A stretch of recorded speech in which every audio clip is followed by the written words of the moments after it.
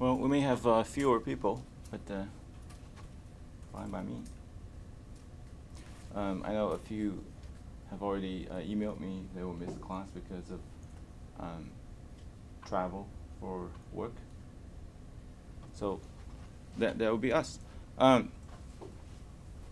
let's get started, shall we? Great. Help yourself with coffees. Oh, Wes is not. Maybe.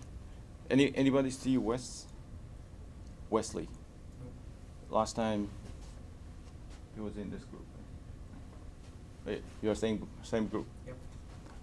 Anyway, maybe he will pop in. Maybe not. All right. Today's agenda, all about exploratory data analysis. So a little bit of review. If you remember, last time we had the team-based competition case study, right? We analyzed the telco company case. The company is in the telecommunication business, and the specific business unit was the landline businesses. So this is old school landline phones that's important to the company. Or the case may be old, but the data analytics tools are never old. You know, we can adapt. And using the classic case just to make it easier to learn. So what's for today? Last time I asked you to do various explorations on your own. You know, some might have had some heads up. You know, they learned sooner than others and explored, or some had already had quite a lot of experiences using SAS and other softwares, like John. So their team is a little bit advantaged. I'm sorry for the rest of the teams, but hey, take it easy. We'll have other bonus opportunities. Yeah, but what I'm here for is to show you how to do them. You know, I will follow the slides, but along with the slides, I will show you in SAS, EM mostly, but as well as EG. Sometimes we need the EG to generate additional graphs, and something else. I'll show you how to do them. So I will pause and then demo SAS along the way. Hopefully you will follow me when I do the SAS, because a lot of it is what you need to do in the homework, right? So essentially, I'm showing you how to do the homework, not exactly following the homework questions, but you know, the skills as well as the graph, you know, will look exactly the same for homework. So that's today.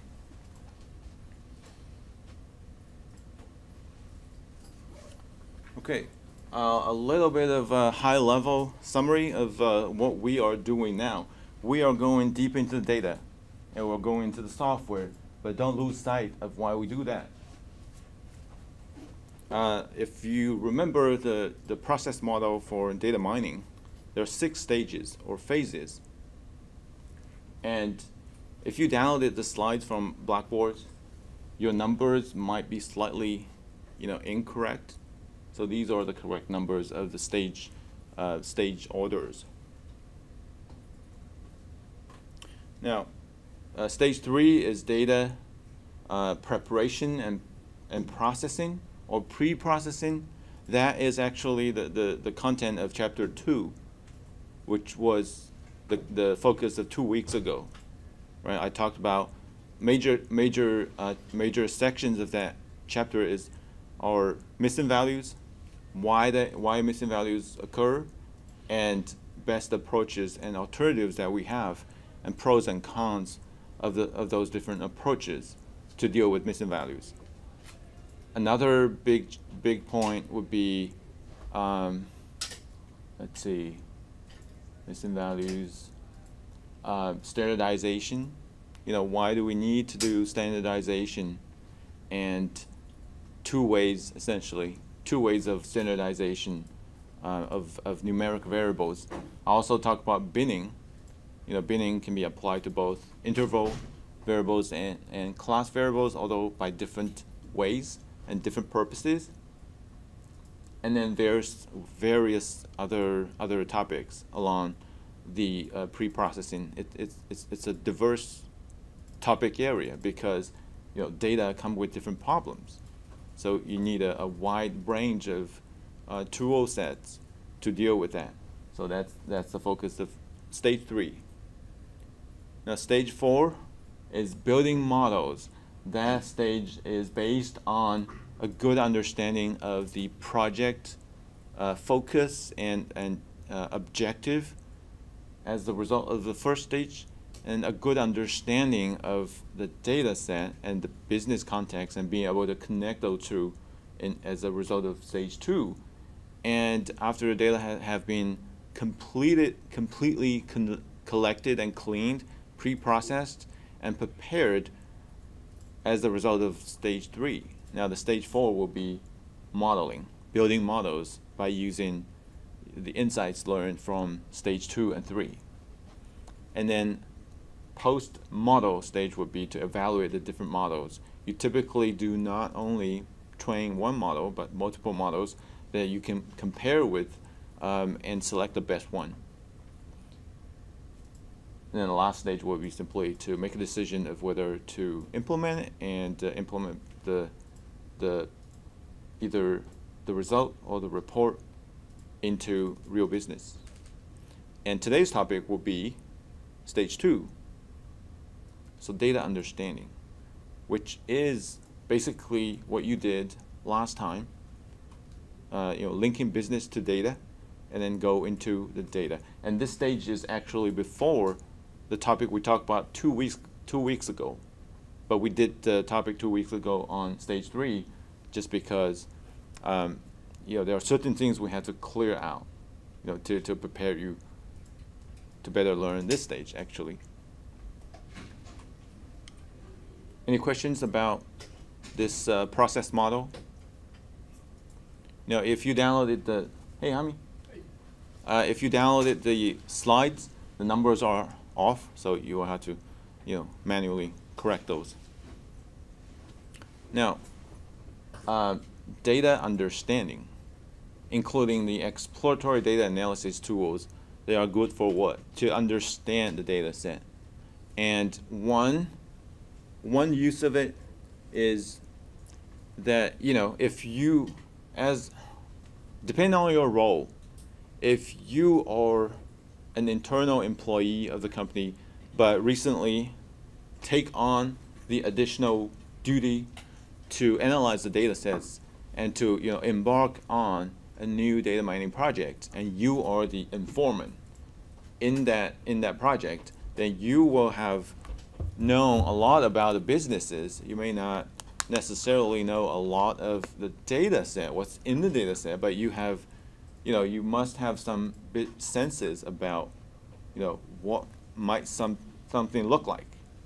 If you're familiar with the telecommunication company and the landline business particularly, you will have a notion of how does customer service calls affect churn rate. You probably have the sense. At least you can talk a lot more about that than another person who is only familiar with the data analytics but not particularly familiar with the telecommunication industry, right? So you can talk about that. And so this stage would be for you as in that particular role to be able to connect the businesses to the data, and you're in a position to evaluate the quality of the data. Because you have a strong business sense. If you generate a data analytic like graph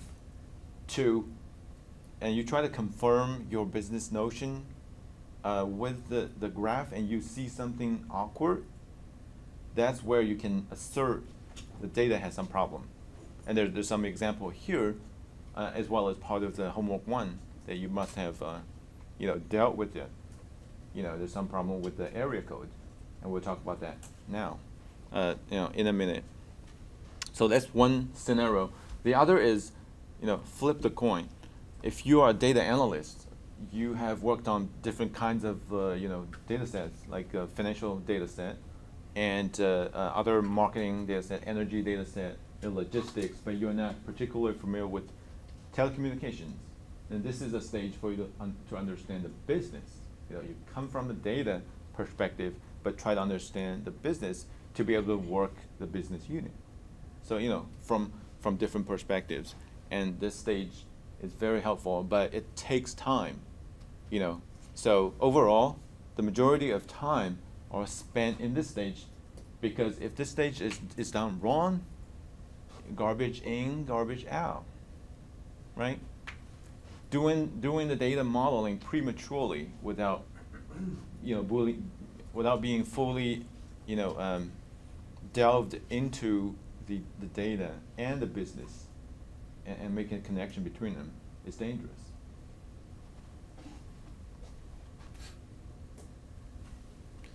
And having a good sense of what a good model is means, typically when we say a model is good, it starts with including the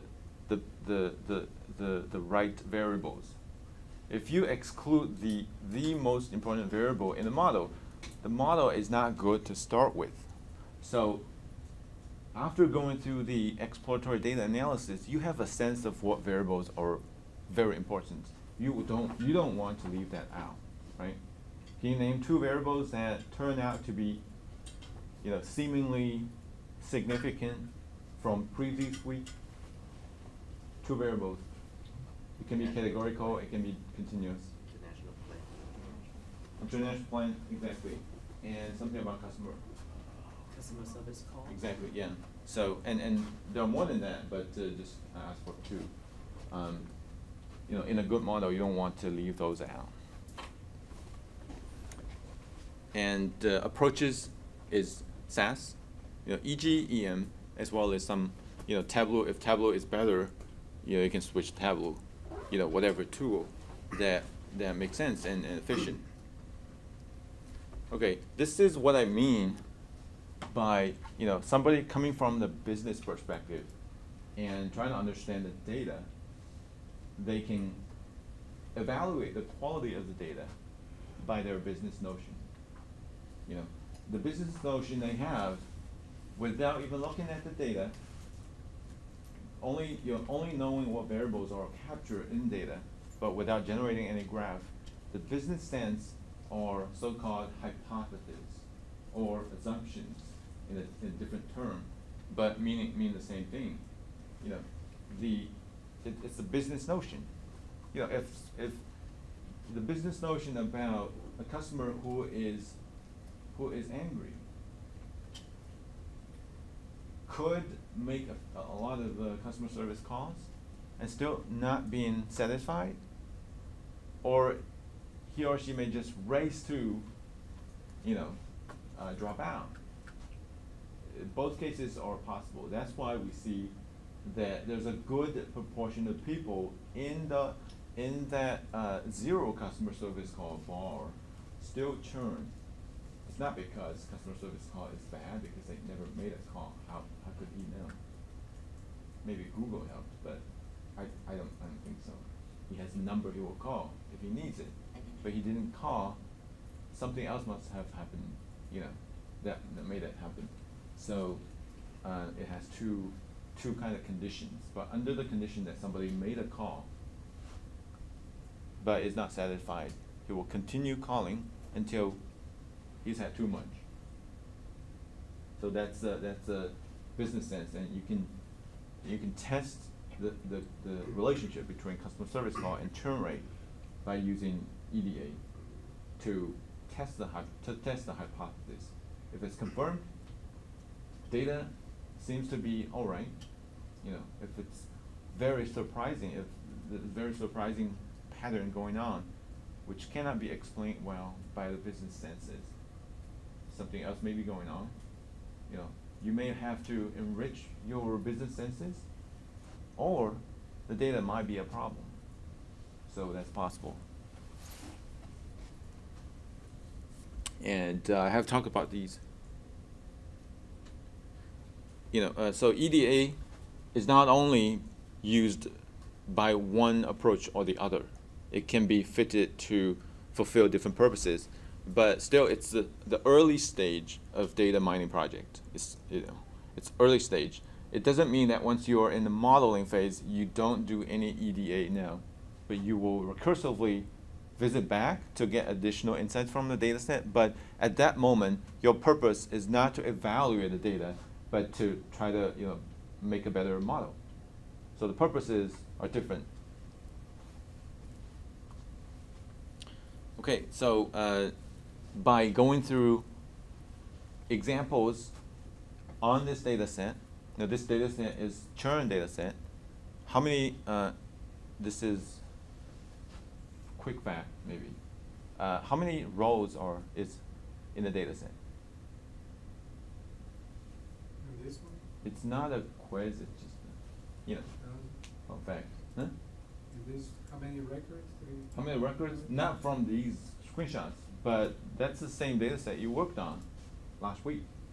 Do you remember how many data sets are there? How many rows? 3,000? What would be the number that's on the screen? Oh, it's over there. Okay, I didn't see. So good work if you catch it, not being intimidated. But anyway, okay, 3,000 rows. And I think that aspect turned out last week. We talked about, I asked how many rows, and some teams found out. And there are maybe 15, 20 variables.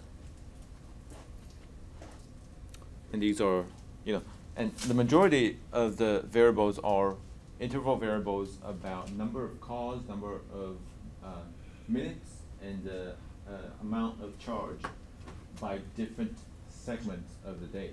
You have day, calls, minute, charge. You have evening, call, minute, charge. You have night, call, minute, charge. International, call, minute, charge. And you have several dummy variables, which is, flag variables. And you have a target variable, which is also a dummy variable. You have area code.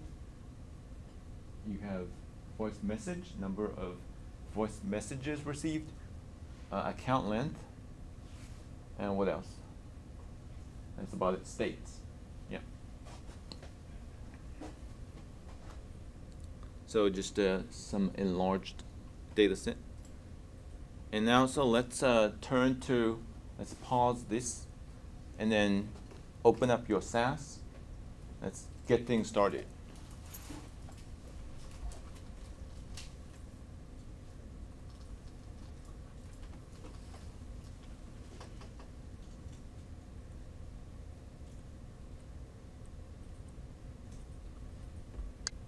Okay, I will start from fresh. If you have, obviously, most of you have already had started the project for telecommunication case. You can reuse the same project, but there are a few things to be changed. Or you can choose to start from fresh like I do, either way. So the first thing is the project. If you have the project, open it. If you start from fresh, create a new project.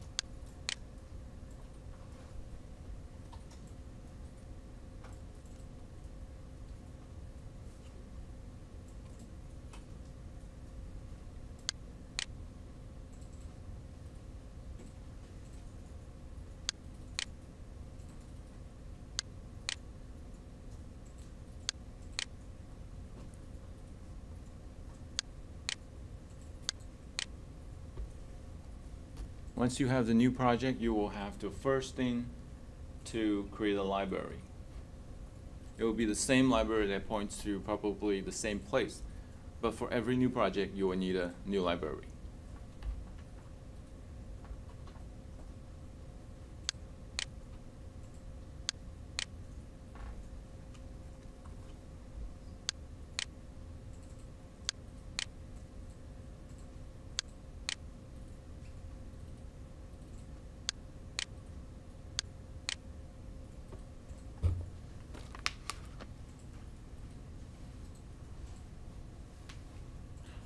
Who is, raise your hand if you are following. majority. How many? Working for iPhone. Okay. Yeah, and raise your hand if you're still not yet, not there yet. Done? Good. Do you want us to wait? No. Okay, great. Now, data source. If you start from fresh, follow me.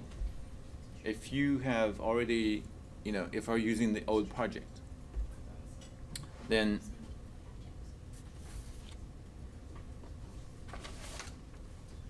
you'll need to change a few things. I'll show you. Then the next steps are for starting from fresh. Santa, any problem? No, I'm just trying to remember what I saved it as, but I can't remember. Oh, okay. That's fine. But it may be better to start from fresh. Okay. So, to create the data source and use your library, find the data set, confirm it, number of cases, number of variables, and then this is where things will be changed. Now again, this is starting from fresh, right? Okay, this window. Yeah, Brian? What did you go to? What was the first thing you did? Which Get the file. part? Have you had a library yet? So we downloaded the churn, right? That's what Right. Put it in a directory. Correct. And where are you now? And then what? You go to file and you just select it? You can do file create. Read it through. Are you in the project yet?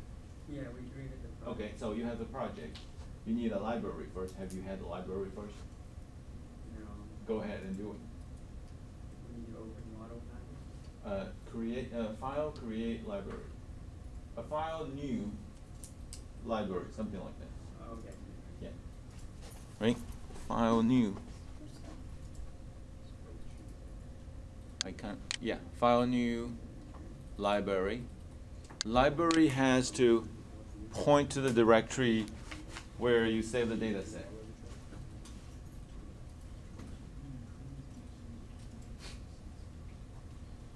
Do you want us to wait? No, go ahead. You sure? Yeah. Okay. Razi? I think we're You're fine. following, right? I got it all quickly. So you got it. Okay, great. Thank you for. Okay, now we're going to the advanced and customize the metadata advisor options. So what are these? Every time we import SAS data set, data source, SAS try to infer the role, the levels. Role is input, target, ID, what have you. Levels are interval, class, dummy, or Binary, nominal. yeah, binary is class, a special case of class. So they're Nominal same. is class. Nominal is the same as I see class. what you're saying. Right, so SAS will try to infer.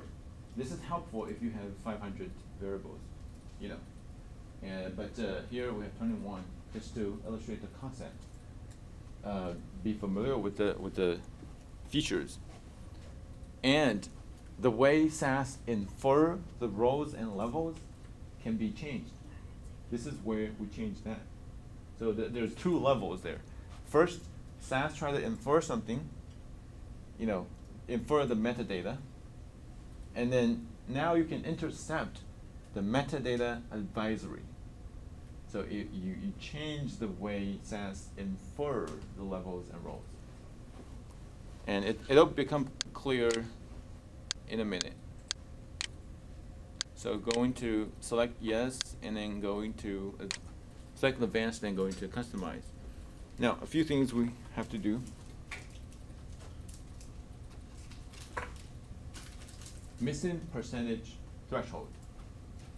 That is in terms of a particular variable.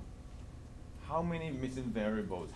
What's the percentage of values that have to be missing before SAS reject the variable? So currently default is 50. That means if half of the rows of that column or above half are missing, SAS will reject it without you having to do anything. If it's below 50, SAS will retain it. But you can intervene, of course. This is the metadata sort of guessing stage. I would like to change it to 30 because 50, it doesn't have to be. Or 50 is just too high. I want any variable that has more than 30% missing to be rejected. So in the case if you miss that section, how do you get to that table if you already imported? You will have to start over the In order to data get to source in order to get this point. Okay. But this point doesn't necessarily affect your variable setup. This is the guessing, sort of the intelligent part of SAS. Well, you'll see it in a minute. But for now, let's customize these. Keep every yes. The yes are saying you will use the setting that you just changed. The first yes is reject variable with excessive missing values. That makes the 30 whatever effective. And level count, I will change it to 10, and here's why. Class levels count threshold. For a variable to be considered class variable, it has to have only a limited number of discrete labels, right? For gender, it's 3 labels: unknown, male, and female. For income, maybe 4 levels: low, medium high, and high. 10 tells us that if there are 10 or more different levels, it is interval. For age, it makes sense. We have probably 80 different values of a large population. If it's under 10, SAS will tag it as class. So even if we have, I don't know, customer service calls, maybe only 7 unique values from 0 to 7. With this setting, customer service call will be automatically selected class instead of interval, and then you can intervene later. Right? That makes sense? Yes. So that's it. And the next yes would be to make that effective. Right? So you don't have to change the yes. Excuse me, boss. Yeah. I needed a bit of your help. You need. I need your help. Yeah. With the data source. What is that? I'm really sorry. Oh no, don't be sorry. Okay. My last? You need my last? So we changed the missing percent threshold to 30. Okay, now let's do straight for you. Which one? Sure. So the problem is the file name is too long. If you change shorter, you will see it. That is the current value that we just changed. So 30 and then 10 should be changed. I knew there's something I didn't see. I mean, everything else is still the same, so.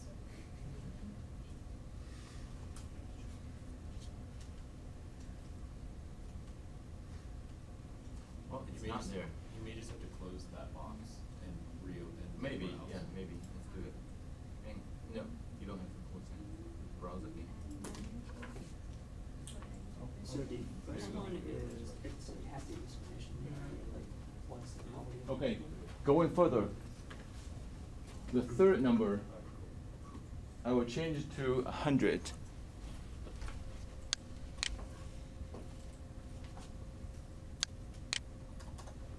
And here's why. That number tells us if the reject levels. If a class variable has 100 or more different labels, it will tag it as rejected. And we know that there is a state, the state variable that has 51. So if you use 50, state will be rejected, and then you have to intervene. If I use it 100, then it will be retained, and I want to retain it. So that's why. And the next yes will be to enforce it, to make the rule effective. The last yes just ignore it. So that's the three very important settings that save you some time in the next stage, in the next step. Bob? So 2 questions. First one will be the one that just on what you said. So you said what we set up here is to make. You will become clear later, very clear. Okay. So you can delay that question. Another question? Another question is it just pertain to this Yes. project This data only, or this data source, actually. this data source? So if you save it for the next one, You may would be it- able to save the metadata advisory, but I never have to do that. Every data source is So different. it's different for each of them. Yeah. Okay. I mean, I'm having issues with some basic stuff here. okay, I have so to- you need to help Yeah. catching up? Yes. Can somebody help, please? John? Appreciate it. Because, I have to cognizant with the class. Okay, now you'll be very clear next stage what it does. So, and after you confirm, go to the next.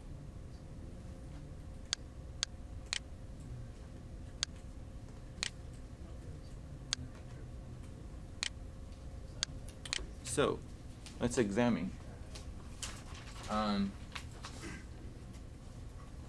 I selected 100 as the reject class level threshold.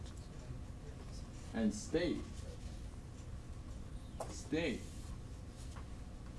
is the role is nominal because it's text and it has to be nominal, right? And currently it's input, so it's retained. If I didn't change the 50, it will be rejected. So, I save time here by doing some work earlier, right? And something else. Let's see. For customer service call, it's interval because there are 10 levels actually. There are 10 levels. If there were only 7 levels, it will automatically select class, but you can change it later. You can change it now. So you put in 10 earlier. I put in 10. So that would mean only less than 10, not equal 10. Equal 10, yeah. There are 10 levels here, Okay. and as long as it's 10 levels or more, it is interval. If it's under 10, it is class. Right? Class tend to have fewer number of levels. That makes sense, right? So I put it 10. If I retain the 20 original default, then customer service call will be tagged class. So so changing the advisory, metadata advisory requires some knowledge about the data set and the business case. Okay.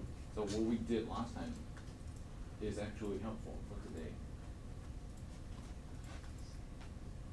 Okay, so I hope that this stage, this step have answered the question that you had earlier that didn't answer. If there's remaining, let me know. So, okay, so the second number is, we put in number 10, which is anything Second that number. less than 10, we'll put it as a class Yes. variable. Yes. Anything greater than 10. Like area code, area code has 3 unique levels.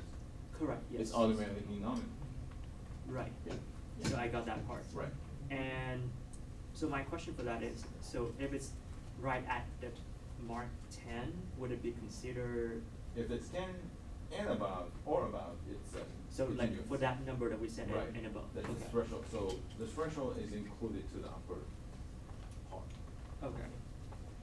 And then the third number is, so if it's already be set as a, be considered as a class variable. Yes. If it's have more than that number, then it will be rejected. Yes. But we set as a number 2, if it's the class number, it has to have less than 10, so Okay, how do we set right. 100? This is a good question. So you connect the two actually. Now, state variable, even if it has 51 levels, it's Right. automatically tagged as class because it's textual data. textual data would never be considered interval. Right?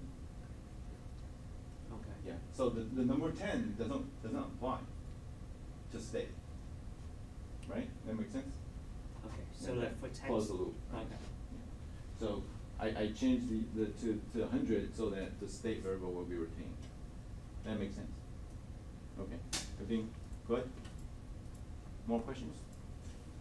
All right. Now we can go next. So if you are using your old project, you want to make sure you get it right. And I haven't finished yet. Phone number is rejected. Why? It has more than 100 levels. And because it has more than, wait, so hold on. Phone has hyphen in it. So it's automatically nominal first, right? And because it's nominal, it has more than 100 levels, it's rejected. And I want it to be rejected, but I don't want it to be included as input. I want it to be used as ID. So I will intervene and change it to ID. And there's another. Who can tell me, there's the one thing very critical we have to do. Target. Exactly. Is that? Yes, Yeah. Good. Everybody's onto it. So change the churn to target. And carefully examine the rest. Well, I would tend to, because I know that area code is problematic, I would tend to reject it. But for now, we will retain it and to see the problem. So everything should be input except for churn and phone? Exactly, yeah. Yeah. And you can sort by row to clearly see the differences. You can sort by level. But later on, there's a summary page to summarize number of different type of variables to confirm that you have everything right. So go to next. We will not configure decision processing now, but later we will. And we will not create a subsample and retain the raw row for the data set. And here, make sure that your summary statistics for the variables are the same as mine.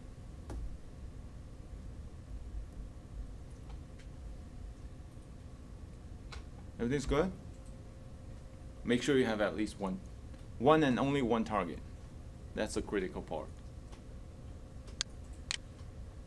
Okay, now data source is ready.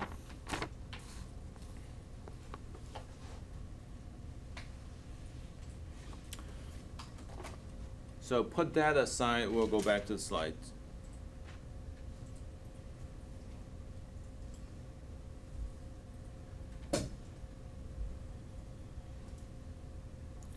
Okay.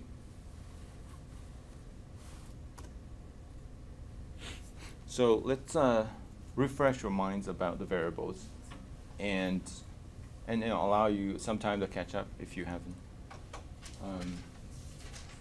Who needs help? I mean, good? Great, I'm glad. No, good. He is just, it's very good. Enough said, enough said. All right.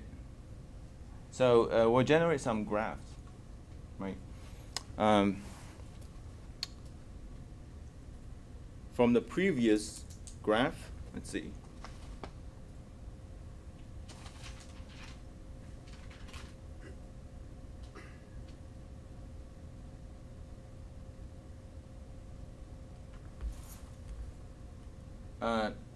Okay, so these two, wait. So this is just raw data set. And these graphs are generated by IBM, SPSS. not exactly another IBM something. I don't remember. Yeah, something about the book talked about it. IBM makes IBM merged with or bought purchased SPSS. at some time. Well, in the book IBM it has say its own. modeler.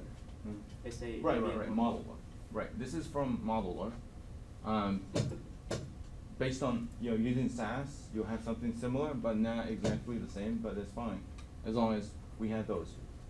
And SAS probably even better in some aspects. So let's do that. So we will try to generate a few things. One is the histogram or bar charts for the variables, and then we'll also get these summary statistics from SAS EM.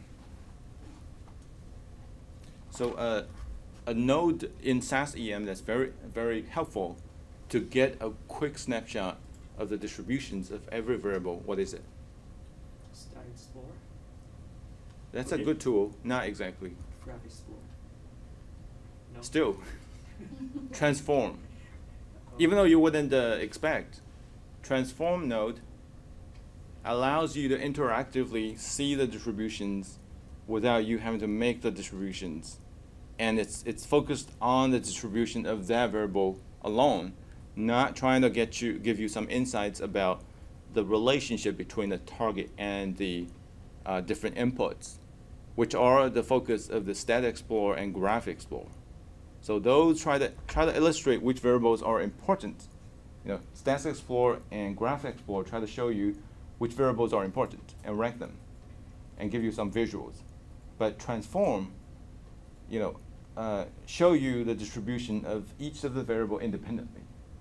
So you can get a sense of how are they distributed, what are the problems with them alone. So that is helpful, even though you wouldn't expect. So bring your SAS. And now we need to create a new diagram, right? You can either go to File, New, Diagram, or right-click Diagram and create New. And give a name.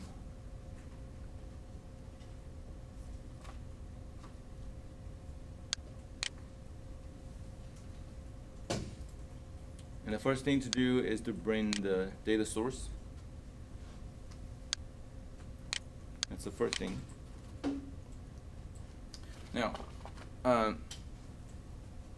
so there are different approaches to layout, to rearrange the nodes here.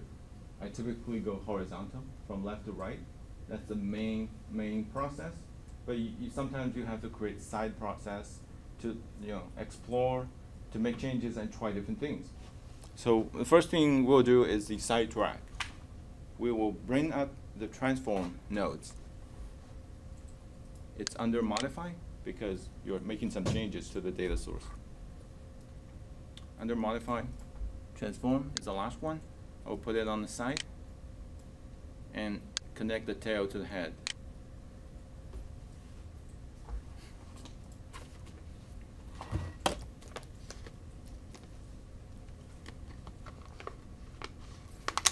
Now the first thing to do, if you're working with not a huge data set, the first thing to do is change the sample.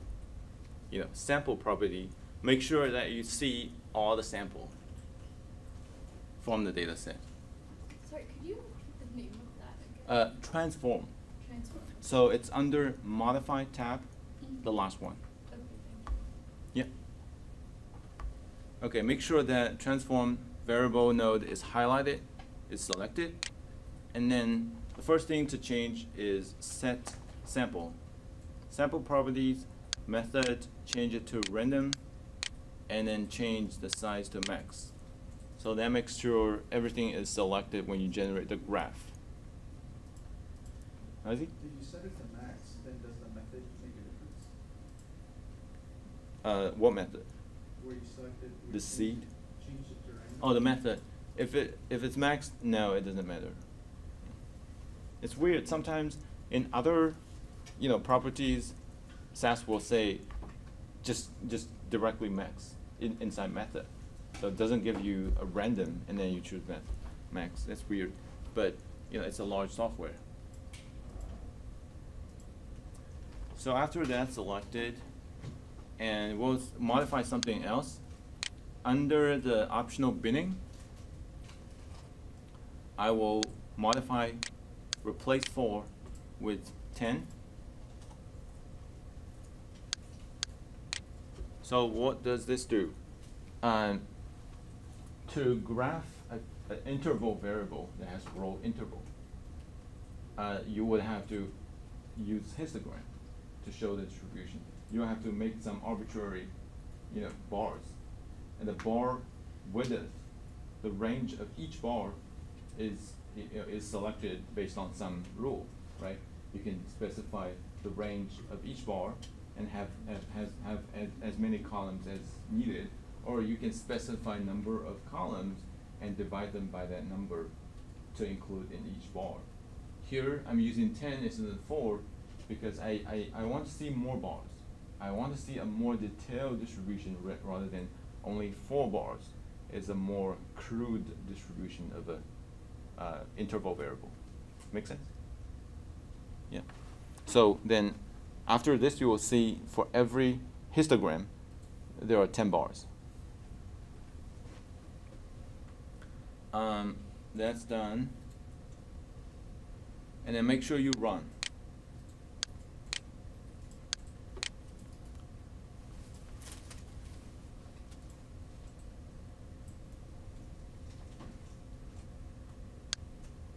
And we won't go in to see the results because there's not much to see.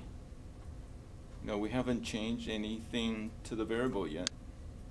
But instead we will use the formula to exploit the tool. How nice is it?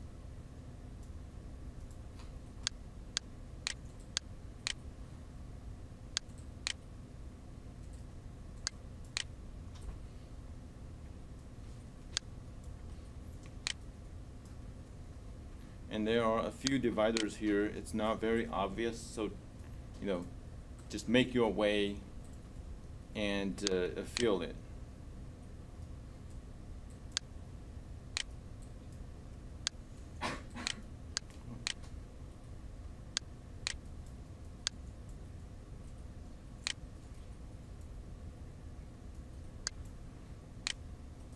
And for the inputs, you really don't need a large area for that. How did you get to that? Oh, make sure you select the transform node on the sidebar, the property pane. Look for formulas. Okay. Click the eclipse. Let me know when you get there.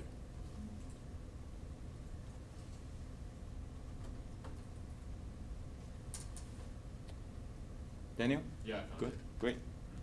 So, rearrange the sides of the windows a little bit. You need to see the data set down there. Click the sample to show the sample. And then, don't make it too small. You still need to see it. Inputs, you don't really have to see the inputs.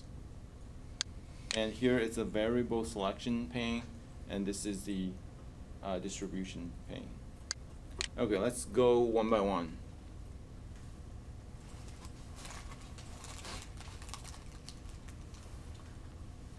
Account length. It has a nice distribution. It has a very wide range. It has between 1 and 243. Assuming this is number of days, maybe. So there are people who have been with the company just 1 day, 2 days, up to 200 days. More than half a year. This may be months. I don't know exactly. But the specific unit may not be as critical to data analysts if you're building a model. But if you're making presentations, you better be sure you know the unit because the boss will ask you, and if you say something stupid, that's not good. that damage your credibility, which actually is not related. So 13 seats will have to be right. Okay, now you notice there are 10 bars. That's because we changed it to 10.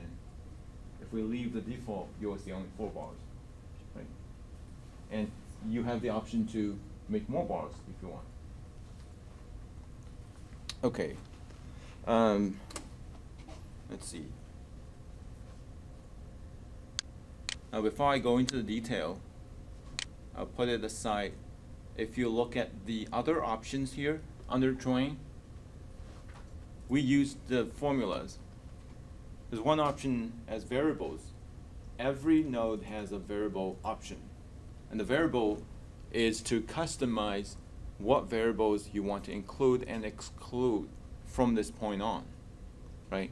And we don't need to do any of change that, so I don't use it. The interactions here. The interactions here is, don't mistake it with interactive exploration. It's not interactive tool. It is for creating interactions. Are you familiar with the interaction terms in regression? When you multiply two variables together, it creates an interaction variable that provides additional sort of source of variation to explain the target variable. It's somewhat like a curvilinear, additional curvilinear terms to make the model more complex, to explain nonlinear relationships, right? So we probably never ever use that here. And SAS code, there's SAS code, how nice. You can program here by using SAS code, but we'll not use too much of that. Okay, go back to graph.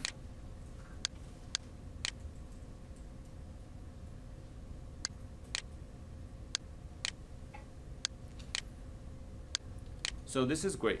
Now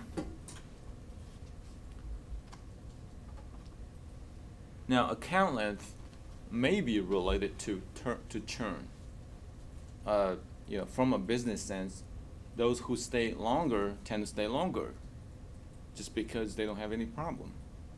Those who have problem early on, they tend to, get out soon. So this might be, a hypothesis to be tested, and we can do that, right?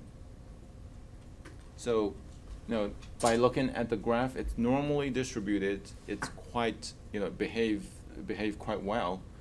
So, I don't suspect the data has problem on this variable. Okay, now area code. That's interesting. First thing you notice, the values of area code are numbers. But because there are only 3 levels, SAS, chose the level as categorical or nominal because of the number 10 we set. Anything below 10 is automatically selected as nominal, right? But because it's numbers, there are a gap in it. When SAS make the graph, you want the SAS to be more intelligent, but you just can't get there. So nicest way is to just have 3 bars connected to each other without any gaps. But this is awkward. It won't get you fired, but it will make you be criticized. So what do? There's actually options to change that. So in every graph, what you can do is this. Right-click, Graph Properties. Now, this window is intense. Tons of things you can do here. Let me just show you some ways.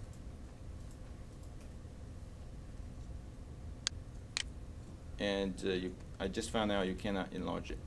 But anyway, we'll work with that. Okay, that thing I talked about to eliminate space between the bars are under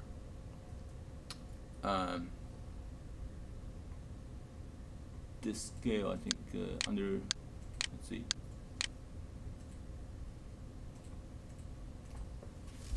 Where is it?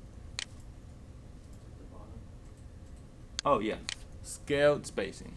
So you want to get rid of that. And without clicking OK, you can click Apply.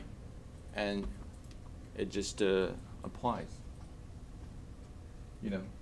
So that 3 bars is nicer, it's clearer. So there are only 3 discrete levels of area codes. And by the law of telecommunication industry, we have different area codes every geographic area. A state may even have more than 1 area code A city may even have more, typically one, but sometimes more than one. And now we have the entire nation. If you have looked at states distributions, 51 states or regions are represented, but we only have 3 area codes. What does that tell you? Some big problem, big problem. So I will not trust this variable.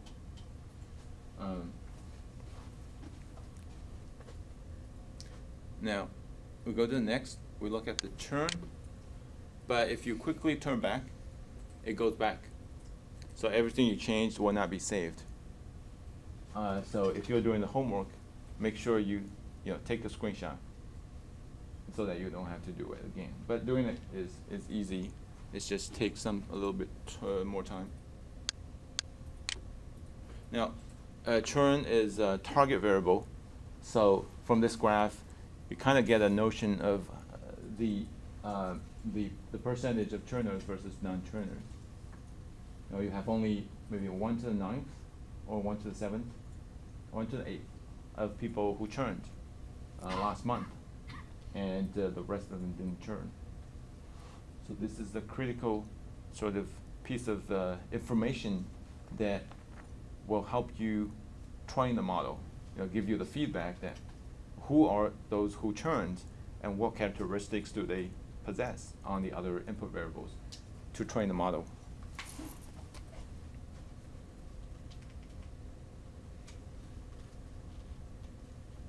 The next one is customer service calls. You confirm the range. It goes from 0 to up to 9. It's right tail skewed. It's right skewed. It has a good concentration of 0 customer service calls, but somewhere around 1, around between 0.9 and 1.8, because we know that the numbers are integers, so it can only be 1. So the mode is 1. Most customers made 1 customer service call, and then it goes down again if you increase the number. If you want to make this graph look better, you need to make a few adjustments in terms of how many bars to have, right? But you want to, best case scenario is you want to have each bar represent 1 number, right? So 0 number, 1 number, 2 number, up to the maximum. But then you need to know what is the maximum in order to calculate. From this graph, it doesn't look like there is a 9. So, but the graph made it. It must be there. So what is happening? Using the connected, linked graph and sort of tables, you can pinpoint to those points. So you can either click here, but it's hard to click. There's nothing to click here. There is something, but it's hard to see. So the other thing you can do is brush.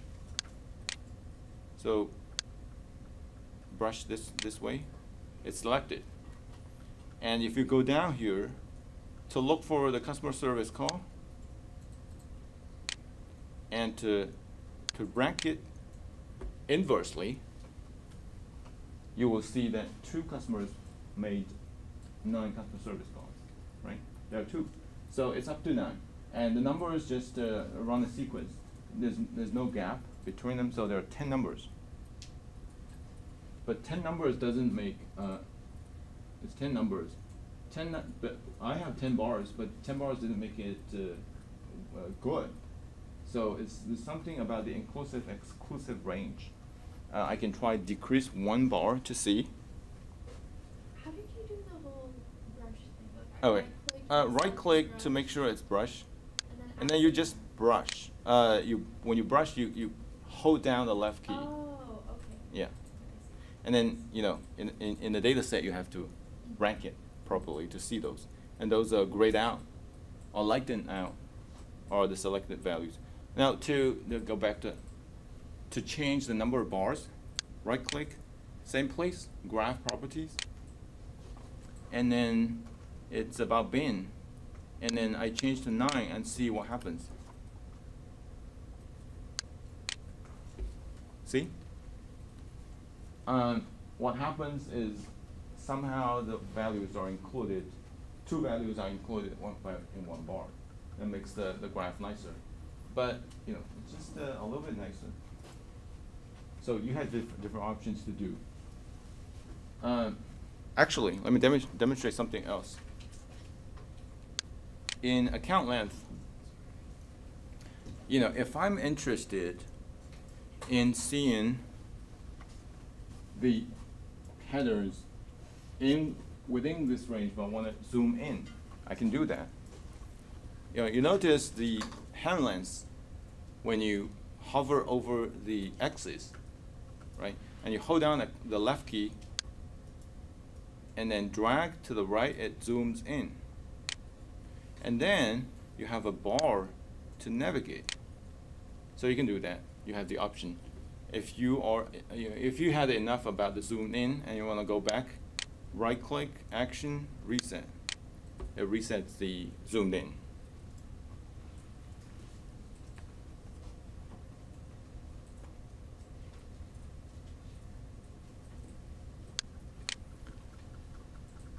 Everyone's good?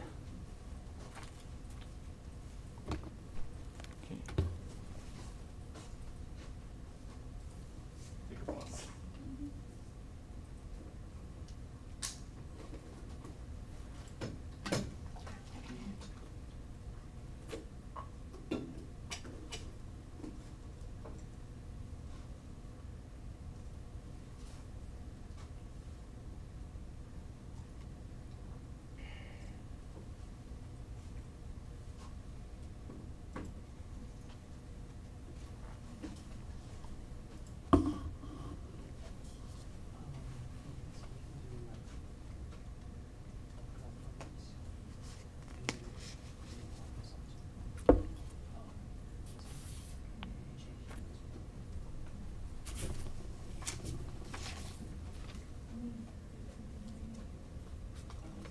Okay, now from the next variable, it'll be very similar, but I'll quickly run through the different calls, minutes, and charge, and you know have a quick impression of what's going on.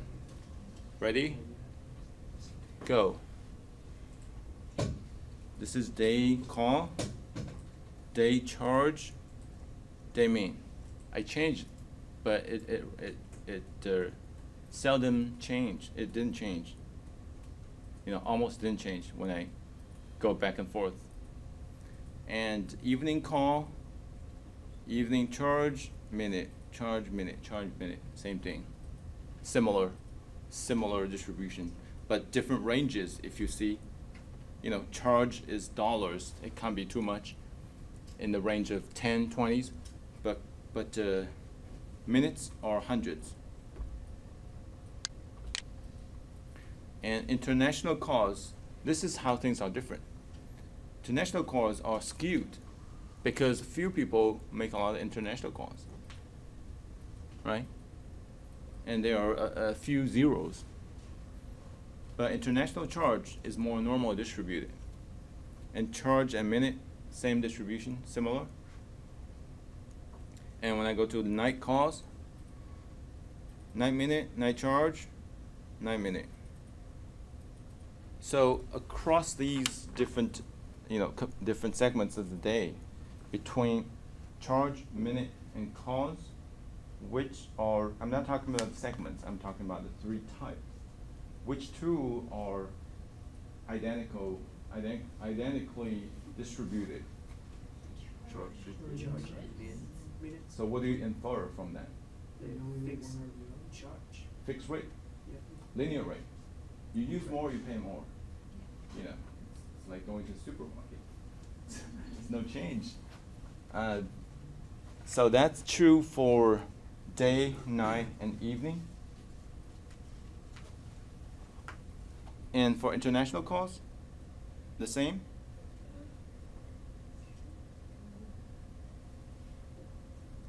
Yeah, it's basically the same. So even with international plan, It's linear rate. You see where the problem is? You want to reward those who use a lot, and you earn more, and maybe hopefully the marginal cost to you is not as, you know, it also diminishes if you use more. So this might be a, you know, hypothetical case, but this gives you an area to improve and make proposals.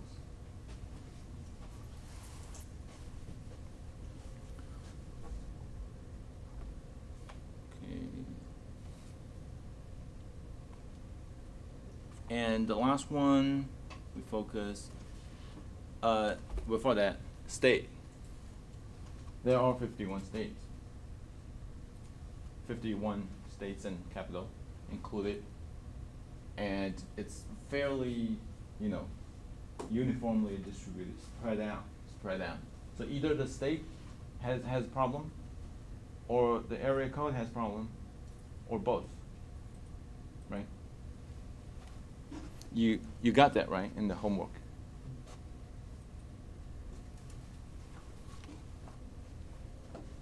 The last one, voicemail plan. The majority of them do not have voicemail plan. A minority, maybe 1 to the 5th, have voicemail plan. And only for those who have voicemail plan will have ever received any voicemail message. Right? That's the internal logic. And the distribution because majority of them do not have the voicemail plan, the majority of them have 0 voicemail messages. And for those who have, it's symmetrically distributed. And this is how, you know, you can make it, oh, I just realized, again, you can not only zoom on the x-axis, you can zoom on the y-axis as well.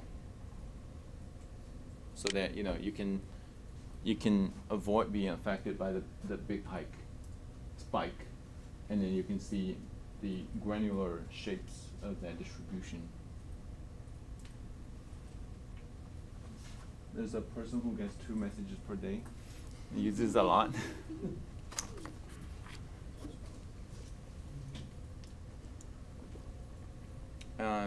Yeah. Question, when you zoom in enough, like Yeah. when you zoom in more, Yeah. in the first bar, there's like, It the shape goes up. It has something like this. I don't know what it implies. Because You see what it I think it's some cases are selected, and this is a linked graph. These cases, a few cases are being selected.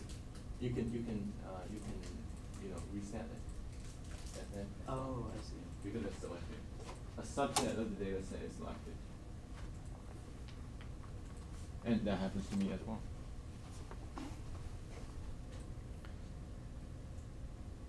You see, it's nice. I have these 2 customers selected. They made 9 customer service calls. They have 0 voice messages. They're not using that service. One has. One and the Yeah, other in like the fourth has one, I few. guess. Yeah, so it gives you the extreme cases. Now, so remember everything we did to change the zoom in, to change the shape, to change the bars are not saved. But make sure you know how to get there, you know, again, if you want.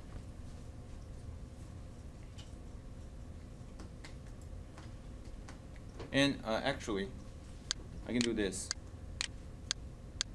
I want to show 1 bar for each value.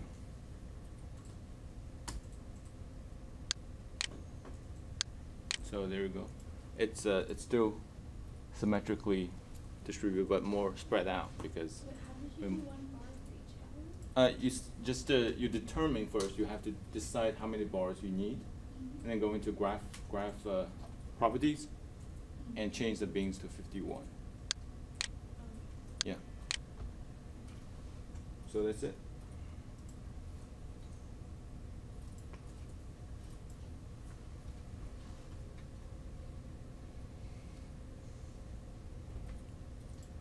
So this,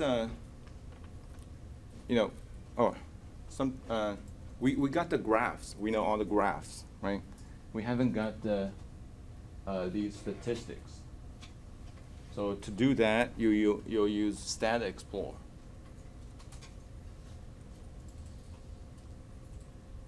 So close the transform, and then go to Explore. The Stat Explore is the third to the right. Well, I'll put it here because Stat Explorer is one of the main paths, typically.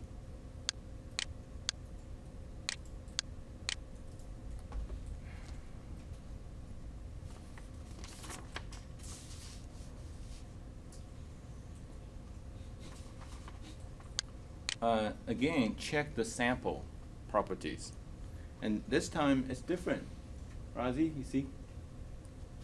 It's a number of observations, 10,000, 100,000 chosen. So it's more than what we need. So it will include everything. Or alternatively, you can say all. You know, so the design kind of fluctuates between the different nodes. And also, make sure Stat Explore selected. I also want interval variables to be included in chi-square statistics. So change to yes.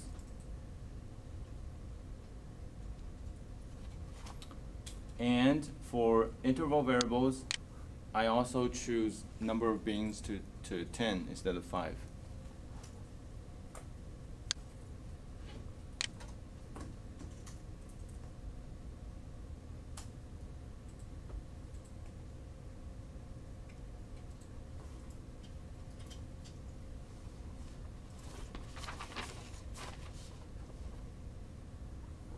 And that should be it.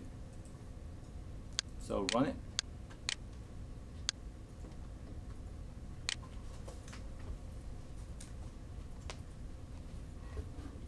Daniel? I was just curious, why did you do Stat Explorer as like a different direction than, say, like connecting it to transform variable? Because that's just a convention and personal style. Would it doesn't affect the run if, say, it was all just one horizontal line? When you run, no. So when you run, you select the path, the end point of the path. It will only run that path that leads to the end point. I'll demonstrate. So creating the two different It's paths fine. doesn't really affect It's independent, yes. So if I say run this, right, it will only run the churn data source and then Stat Explore. It will leave that alone. If I run that path, it will leave this path alone. So that's the way it works. So you can have multiple paths. Does that help if you were to have like a large data set? Large project. Like large. No, large Yeah. project, basically. Because you explore different ways, different areas, and sometimes you go back and explore more. So you create a side track. It doesn't affect the main track, right? You know, I assure you, when you do the project in 3 months, your diagram will look like a spider net, spider web. I assure you, you will have more than 20, 25, 30 nodes on it. So you'll have multiple paths. Well, the cricket says, need a break. We'll take a break. We'll come back 32. Well, let me clear individual questions if you have.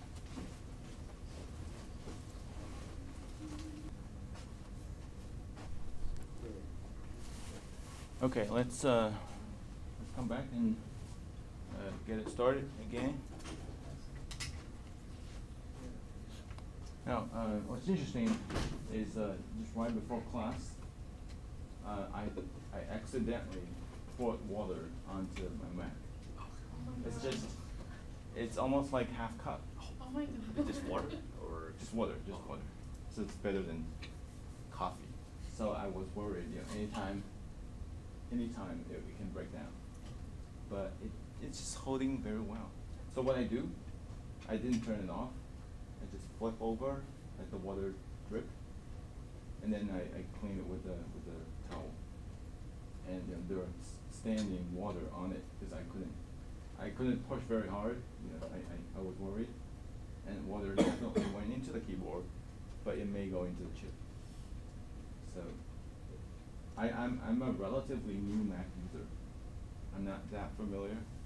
I managed to break the Mac system, and I couldn't diagnose. I'm so good at diagnosing Windows, but not Mac. I gave the IT to work on it. They just sort of restored the system, and works. So, but still, heads up, it can break down anytime. Let's just hope it doesn't. Okay, let's get back to it. Well, I'll quickly show the slides. So far we have done, no, we haven't seen the stats yet. So once you have the Stat Explorer run, go into the results. Now, and this, you should be familiar with this, because in homework 1, there was a question about missing values, right? And you must have used this to find the missing value. And there's none. There's no missing values in this data set. Doesn't mean the data set is no problem. We have already seen a few variables that have probable and very likely. Here you have all the summary statistics for all the variables broken down by target input and broken down by interval variables versus class variables. Class is equivalent to nominal. Dummy variable is a special case. Okay. We will revisit this table, so just have it minimized and put it aside. Okay, so now it's nice to see this summary stats about the variables, but the ultimate goal of exploratory analysis is to help inform the model building, right? So you want to know which variables are informative about the target variables and which are not. So it's better to see at the relationships as the next step. Right? After you have known more about each of the individual inputs, now you will proceed with getting insights about preliminary information about which are the variables that are more predictive about the target than others. So it would be nice to have correlation analysis between each of the input with the target. How do you do that? Correlation statistic is one thing, but you don't see the graph. You only see the number, right? Seeing the graph is good, is important, and you can present those to the boss. And you just present it. These are the correlations. If you do this, these are the correlations. Go figure. They are very clear. These variables have high correlation. Go figure. You will be mad, or she will be mad. So it's nice to show some nice graph. So you need to know how to do it in SAS. Luckily, there's a quick way to generate all the graph that you need in one shot between the target and every of the input. Let's try. And so this is not covered in the book or the slides. This is unique to SAS. So you want to follow along and know how to do it. All right. The tool that we'll use is multiplot. So go ahead and find the multiplot. It's under Explore. And you feel free to connect it with Transform. So it's continuing the sidetrack. To show you exactly where it is, under Explore, multiplot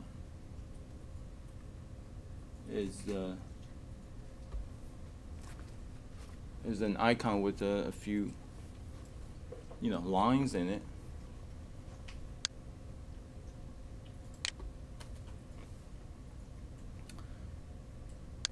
drag under and connect with the transform. And again, as with any exploratory tool, you modify the sample property first, right?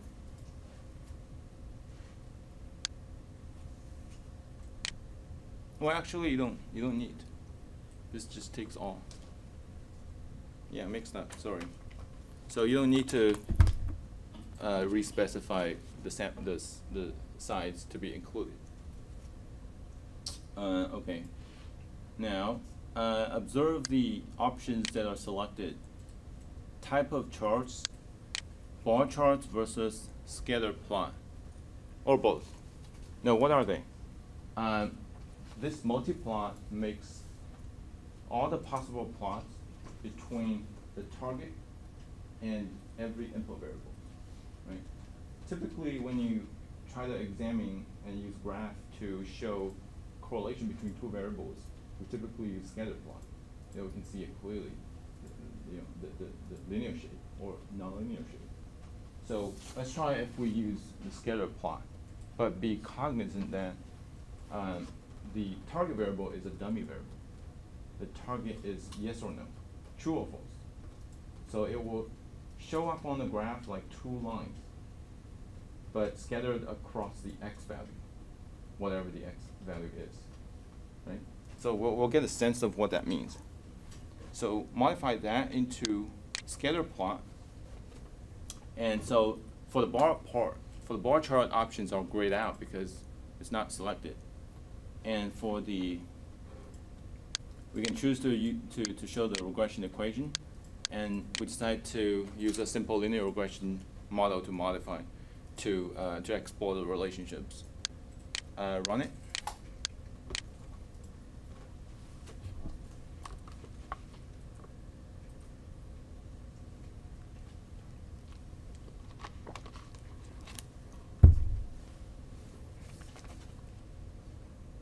And now we need to see the results. There are two parts. One is the summary results, which has nothing. Well, has some variable summary statistics, which are the same as with the stat explore. And then the graph. We will focus on this part, so enlarge it. And down here, it's every pair between the target and every input, right? So, as I said, it will be two lines. Two lines, one for true and one for false of the term, and depending on the level of the input, it will be either continuous lines or dots. So for account length, it's like that. What do you make of it? Not much. Useless. Close to useless. At least there are dots, yeah, close to useless. And you can do when you're presenting, you can make that automatic. You can use slideshow sort of, and then you can customize the speed of the slides. But we're not using it. So we go to the next. Ooh, this is sexy. 6 dots. More useless maybe. Yeah. So, but are they really like 6 dots, 6 points, 6 observations? Three Others? They are all piled up. If there's a height dimension, you'll see a high bars of the 6 bars. But it'll be useful to see the height of the bar. That'll be a 3D graph. But 3D graph is not easy. 3D is okay. 4D is just too much. So SAS is not good for this, for the scatter plot with the categorical target variable, because you have this problem. In R, if you are familiar with R, or let me tell you, in R programming, R is made for data analysis, and Python for some packages. There's one type of plot which is jitter plot. What does that mean? It creates some randomness to the x and y. So it shifts randomly the points to a little bit to the left, right, up, down, and all around. So what's the result?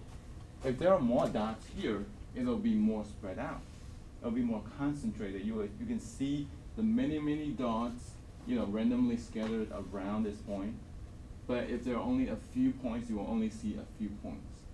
So by that, you have another dimension put into the 2D graph to show some more information. And that's the beauty of the open source programming, that you have more tools. Here it's not. But, oh, sassy. More dots. Anyway, so the conclusion is this scatter plot useful? Not very much. And the reason is the target variable is categorical. Yeah, you cannot use. So we'll switch to the other type. Now make sure multiply is selected. We'll choose the bar chart. And now we know that the both will not be useful. So bar chart may be useful. And then we have more options. For bar chart, let's choose numeric threshold. This is another sort of a metadata treatment, but this is for making the multiplot. I will modify it 20 to 15.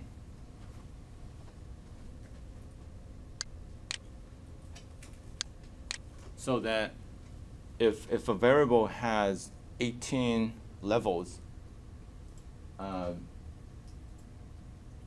it's numeric, I want to require SAS to treat it as interval. So I lower the threshold and have more variables treated as interval than class, right? Because I want to show the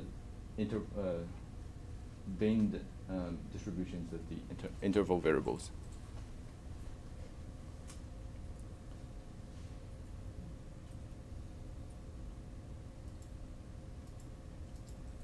Okay, that's the only thing. Or you can choose vertical or horizontal. Better use horizontal to be same as the as the book. So change it to horizontal and rerun it.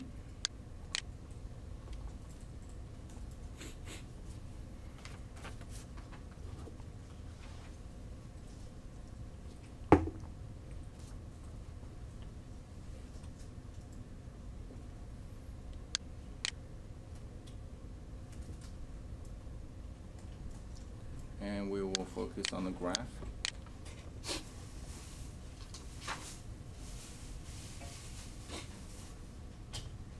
Please raise your hand if you are here. Great. Everybody? Is it? What's funny? I'm sorry. Anyway, something else is funny. But this is useful. This is the graph that you made last week, isn't it? This is how you make it. And you make it in batch. You just have everything created for you, without having to click many times. Okay, so a business notion that I,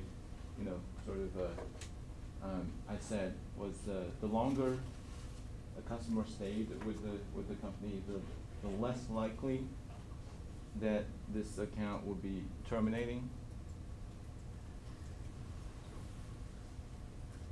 By reading the graph, it basically rejects the notion, because there isn't much of a difference proportion-wise. Proportion of churners, or red part, proportion of churners are evenly distributed across different account lengths. That make sense? Yeah. And you have the percentage calculated for you. On the extremes, it's very little. So extremes are always extremes. You have to look at them differently. but there are so little numbers, you cannot extrapolate the pattern.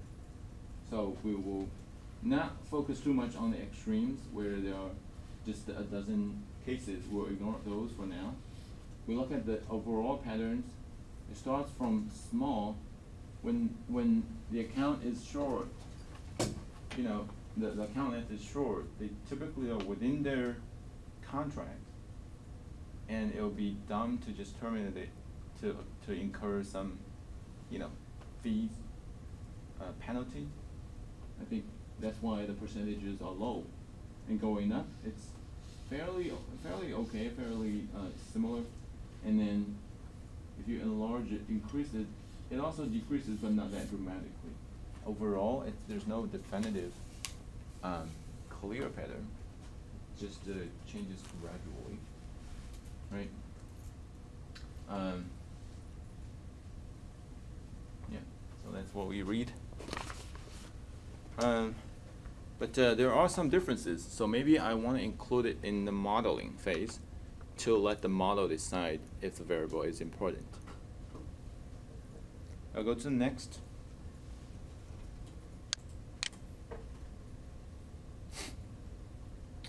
Oh, so what is this? Area code.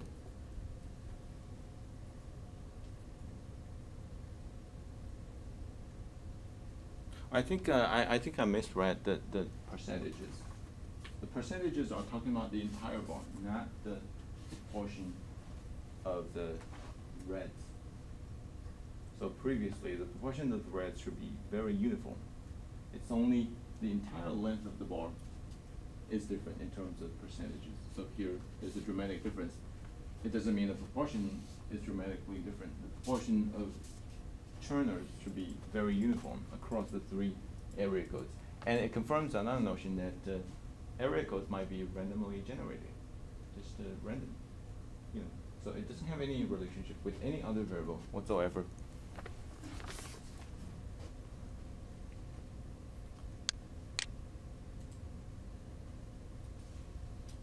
And customer service calls, you know, as consistent with the conclusion from last week.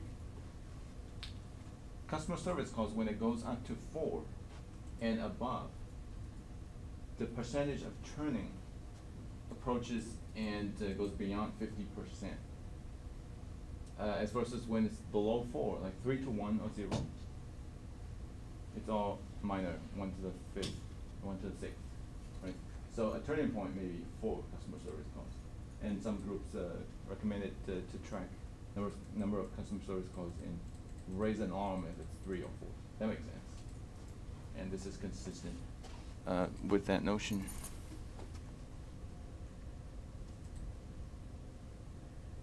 You can jump between the different graphs by going to this drop up menu. Something else I want to show you. Now, the minutes and the charge are linearly related. The more minutes you use, the more charges you are incurred, right? That doesn't mean the number of calls are very closely related. You can make more calls, but still every call is very short, so the number of minutes still don't go up that much, and the charge won't go that much up.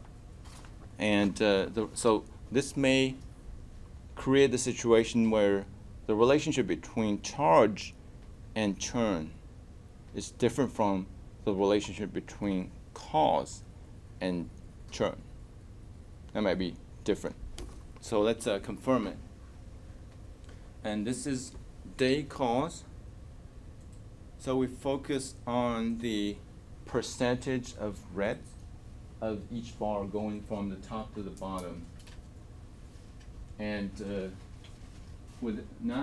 avoid using this percentage to interpret the percentage of reds. It's not. It's a percentage of the entire bar of the entire data set.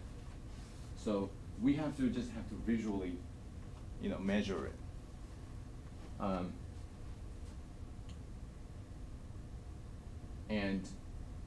Maybe best way to compare is you have the center, and you compare the symmetric positions going away from the center.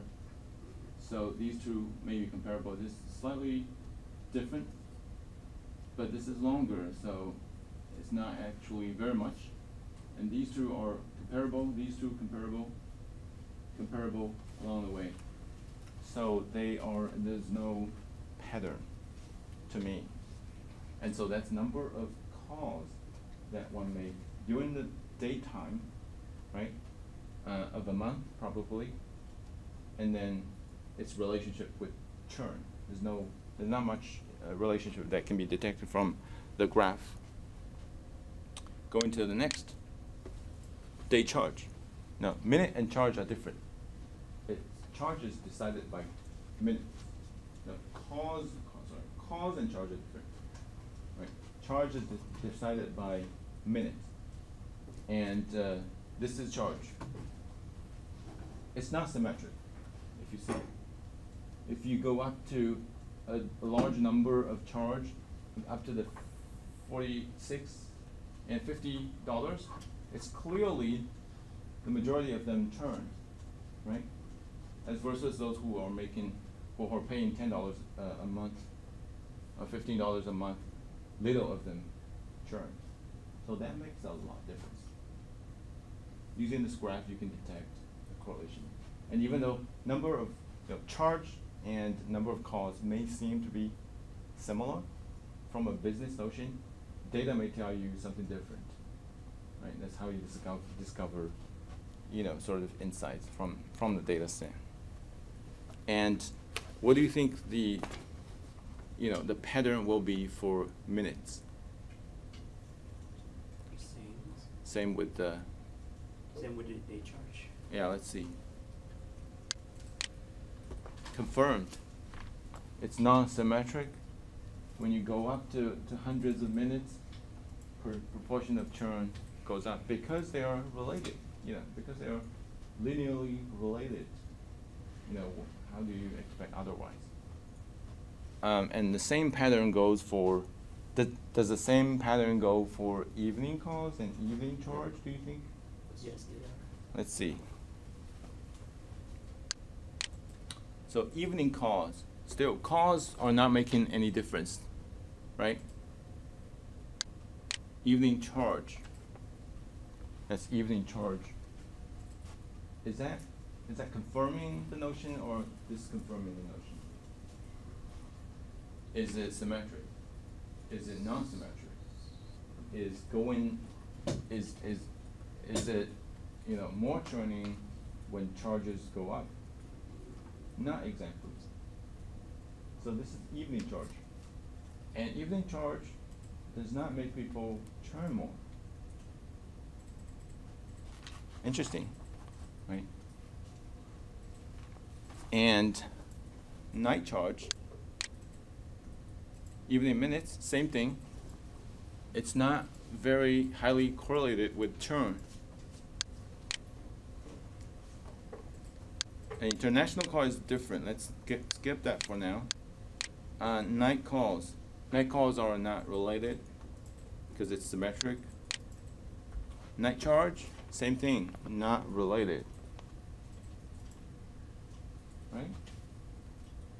So it seems only the day calls, no, the day minutes and day charge is related. Can you think of one? Maybe the business user, and cost-wise, it's just more of a burden for them to pay a fixed rate, comparing to paying in kind of a data plan or a call plan. Sure. Can you elaborate? So right now, for example, most of data plans have unlimited calls, but for example, if this is data plans, right, you pay non-linear rate if you use more. If you use 1 gigs, it can be $15, but if you use 5 gigs, it's $20. Yeah, that's data plan. Yeah, that's metaphorically same. Yeah. I know. Yeah. If those people who are making a lot of calls, and these people have to make calls in the daytime. There's no option probably for these people to shift the time of call. Probably because they are business people. How can you call people at 10 o'clock in the night to probably save money? Maybe. You know, even though we know that for any segment of the day, the rate is fixed, right? Because the more minutes you call, the more charge. Yeah. But different segments may have different price level. The fixed rate might be different Yeah. across the segments, right? Rationally, night minutes should be less expensive because less people are using it. You know, the telecommunication company are bearing less burden of the infrastructure. They can, you know, if people call at night, they could be calling any time at night. It's more distributed, and fewer people make calls at night anyway, right? So they have less burden. So that's why typically, you know, from at least from 15 years ago, 20 years ago, your plan will have weekends as free, weekdays as counting toward the quota that you pay for, and night minutes are also free. And then later it started everything's free because they were better able to handle the cost, right? And because of competition, you know, these things go together. So these business people are angry. They have to make calls in the day, and they are not getting a better rate because they use more. When they compare this plan with other companies, they're more likely to churn. Probably that's the story. That makes sense? Yeah, it's Do you half see price. any other? It's half price if you call in the evening. You have already confirmed it. Yeah. So you made the calculation Yeah. based on the graph. Yeah. So that's the way you drill down. This is drill down. SAS didn't tell you. You have to think about it, compare graphs, and pursue the logic.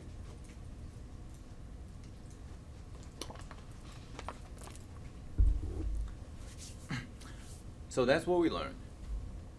But as you learn more, things could change. That's what happens.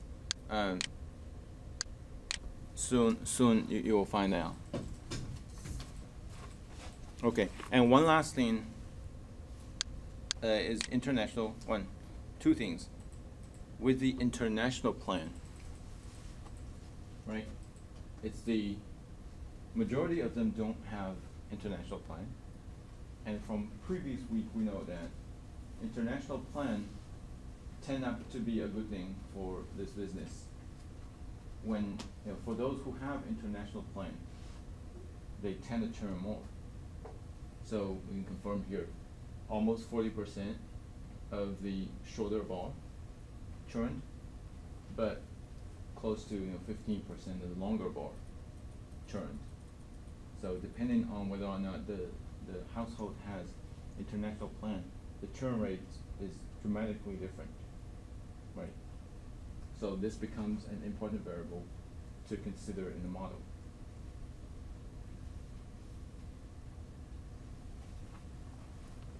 And one last thing is, okay, so if international plan makes a difference, then should international cause or charge also make a difference? It should. If that's the reason. International call service is not very good. So those who make a lot of calls tend to churn more. That's the hypothesis. And then we can quickly confirm it.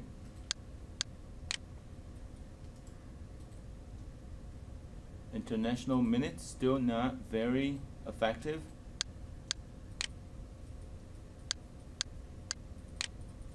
Minutes should be used. It should be effective because it's related to charge. Calls are not making a difference. Charge It's not very related. So what's going on? When you look at the calls, it looks like it was make a few calls. It churns. So it's yeah, the calls are non-symmetric. They are skewed. It's different from the other calls, the day calls, night calls, evening calls. They are more normal. International calls are skewed. Right. Fewer people make more international calls, and more people are making fewer international calls. But the charge distribution is more normal. That means the rate is different. Wait a minute, no, still. The minute, we should be comparing minute and charge. They're the same. Again, no, sorry. Yeah. So the calls and minutes are not corresponding with each other. Anyway, so international charge is not very important, but having the plan alone makes quite a bit of difference. This may be because it's a smaller sample, right? Those who have international plan is a minority of the entire sample. So we can see weird correlations between different variables. And one last thing is the message. And the voicemail message correlation with churn is opposite, right? The percentage of churning is reduced for the shorter bar. It's much reduced. So percentage of churners among those who have voicemail plan is less. So those who have voicemail plan is happier than those who do not have voicemail plan, although the non-voicemail plan is the majority, right? And so pursuing this, would you expect that those who have more voicemail messages tend to be happier and churning less? Let's see.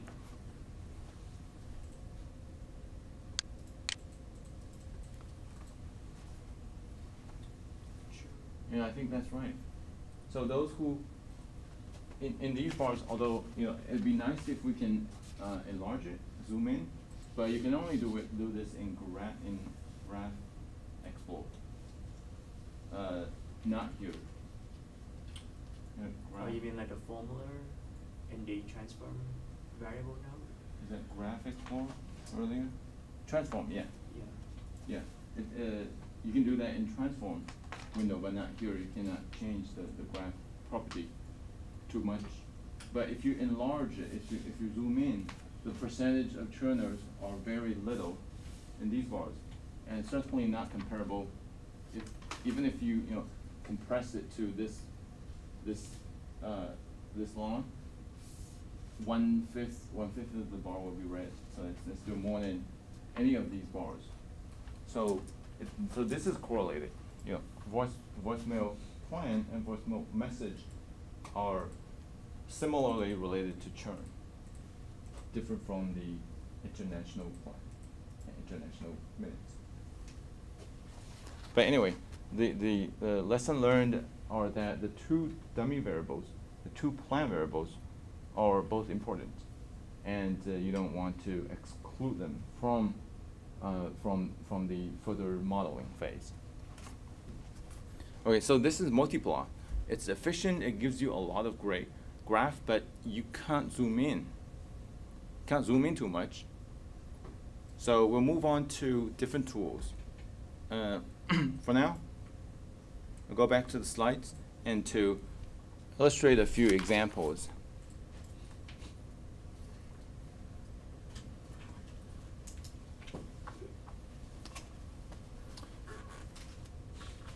So, to make graphs, to make correlational graphs, this is exploring the categorical variables on the top. So these graphs you can make in transform, right? So seeing the distribution of true and false on churn, you can get it in transform. You can also get it in every other explore node or explore tool. So this shows you 85% of the sample did not churn and 15% churned. And you can both see the count and percentage. It would be nice to be able to generate that graph in SAS. This is IBM modeler. So let's do it in SAS. So for multiplot, I'll just minimize it and go back to the EM window. So now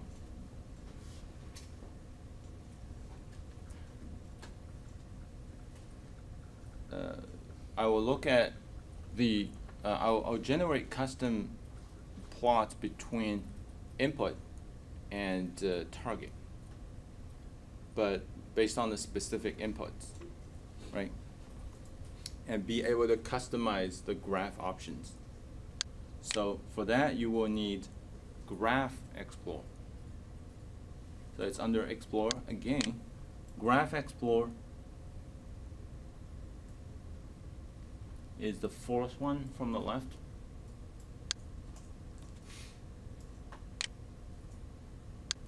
I will put it behind Stat Explorer just because it's, you know, one of the exploratory tool.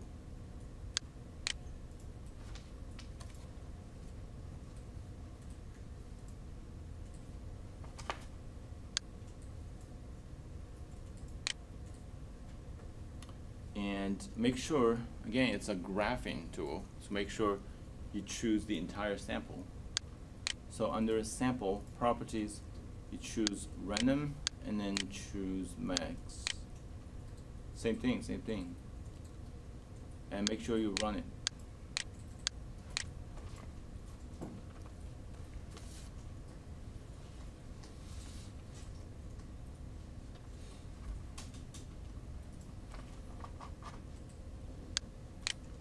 It will go to results. Okay. Who's following along? Who need more time? Raise your hand if you need more time to get here.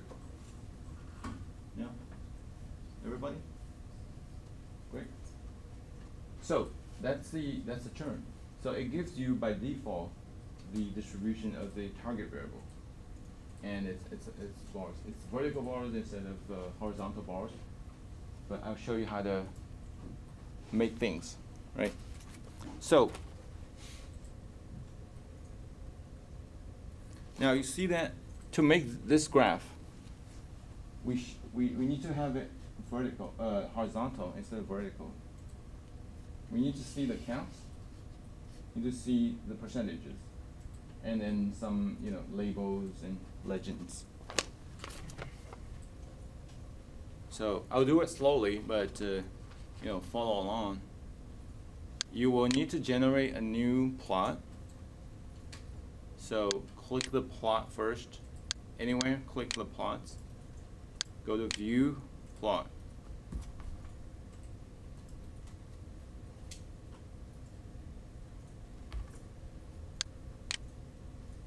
Now you have an option to select different plots. For nominal variables, to make the bars, you use the bar chart. And make sure you select the horizontal because that's what we want. And now this is critical because this is where confusions you know, come along. And it tends to differ by different kinds of plots. So it just differs. So just have to learn case by case, or type of graphs, case by case. We are making a bar chart of churn, and that's the only thing we're making. And so the two bars are considered, in bar chart term, they are considered category. So we are using churn. We're assigning the category role for churn.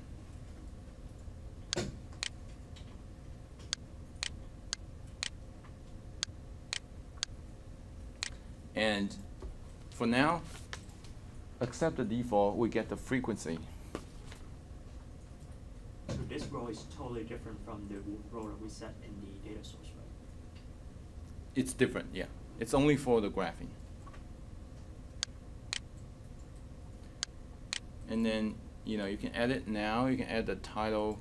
Some of the things will be generated automatically, so we can change it later. So leave them alone. And so you have this. You have a new graph, which is horizontal bar, but it's very small. I'll show you, and there are many windows here. So can I better arrange it? Maybe you can do it manually. There's a trick here.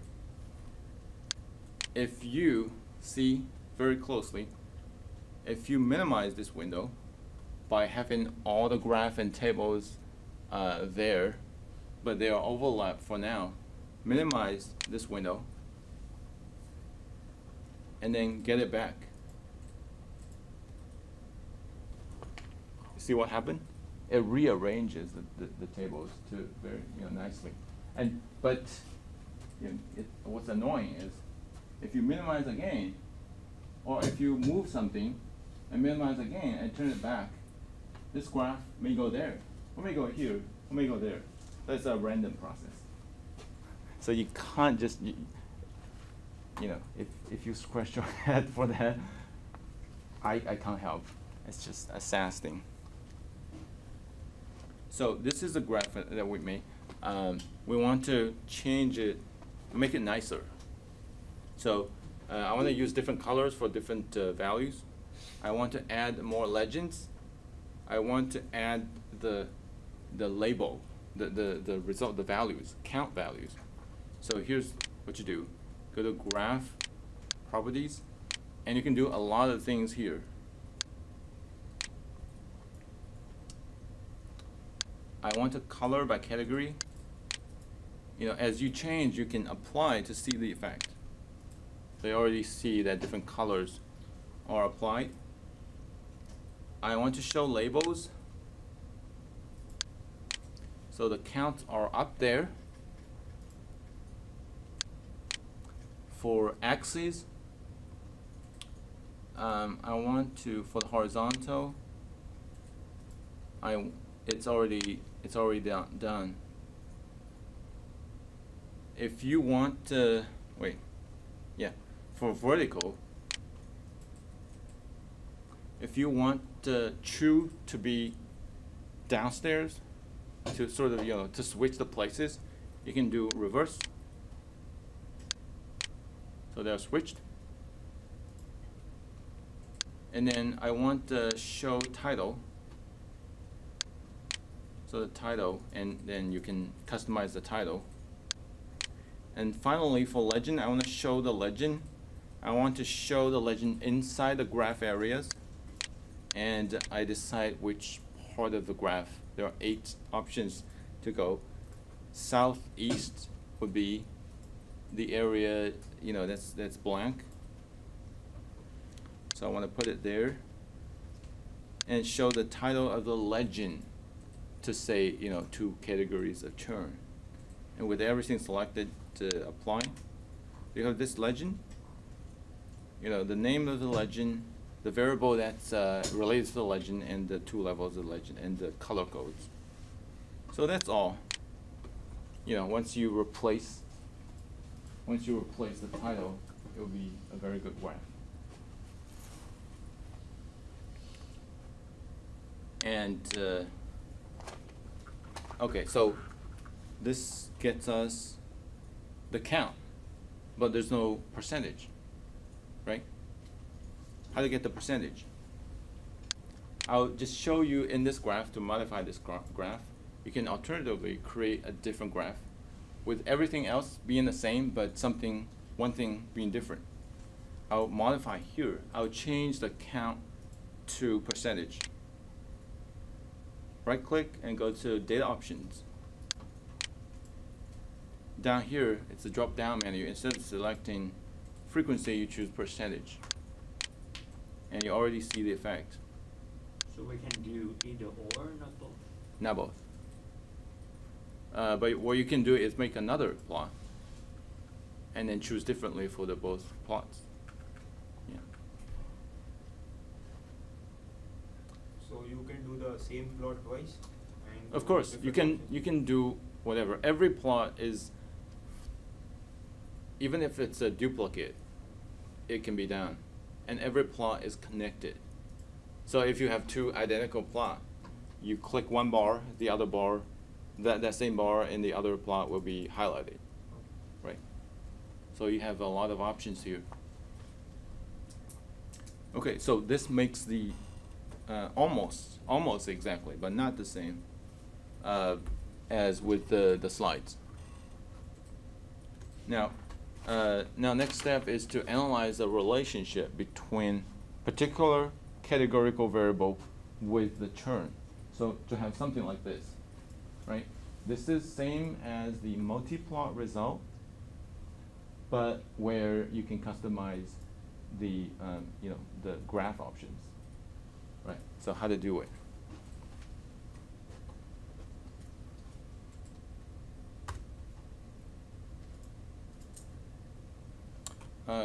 Go back to the graph window and just simply make more graphs.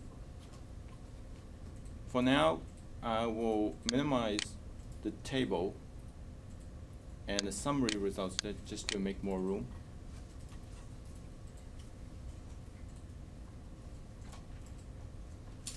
So what we want is, going back, what we want is first it's a bar chart of yes and no international plan. So what goes to the what goes to the two bars? It's the international plan will be assigned category. But we also have an overlay of churn on the target variable. So that's different color codes within each bar. That will have the role of group. So category and group, two different things.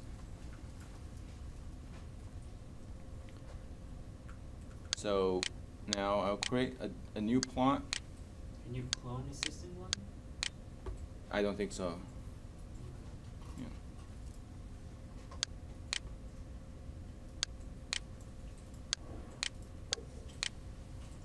Yeah. So for here, churn is group. Make sure it's group, and then international plan is category, and frequency or percentage, you name it. I'll use percentage. And again, minimize and then maximize. So that bar goes to the upper left for me. Wait, sorry, can you repeat? I missed it. For this one, plot and go to bar plot, right? And then in the list of variables, you will choose, for churn, you will choose group. For international plan, you will choose category. And then you select the percentage or frequency. Then you will get this one. Let me know if you got it.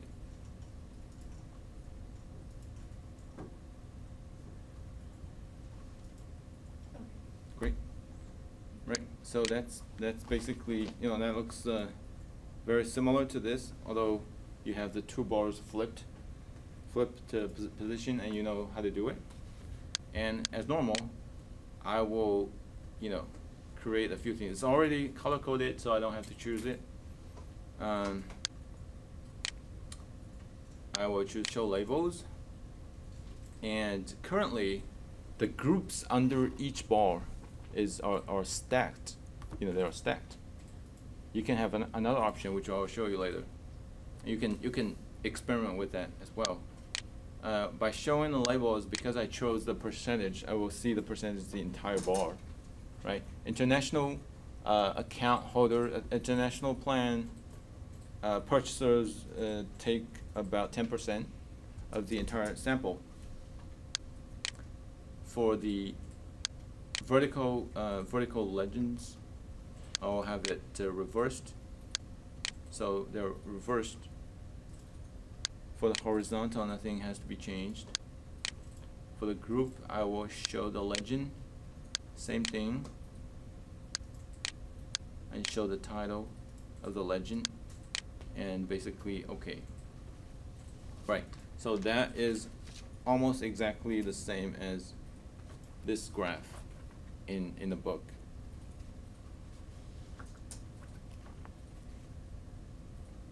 So we cannot do the churn true first, like the red one at the bottom of the bar. Yeah, what do you mean? So right now it's like it churn false, and then churn true as the top of the bar. Can we do a reverse of that?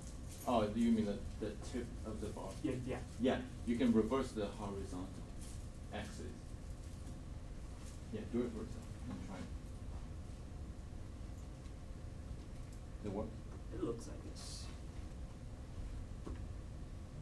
Wait. Oh, you have the facing other side. Oh, okay. Just reverse. Yeah, just Nothing like more. Yeah. the whole thing to the right instead Yeah, of I the guess values. I guess not. You know, it's made this way maybe because that's the minority. The minority is on the top, so that makes it clear. Otherwise, it's kind of upside down, if you will. Yeah. So that's international plan overlay. And if you don't want them to be stacked, but you want them to be side by side, you can do that. And you have another benefits of doing that. Right now, it only shows the percentage or count of each bar. But if you put them side by side, which is the cluster, you can show the percentage of every bar. So you can see two more percentages. Right. So you go to the same place. And for horizontal bar, you change from stack to cluster and apply. You know, and then you can see more information based on the bars, and then you can better calculate the percentages, the comparative percentages there. This is almost like, you know, a normalized graph.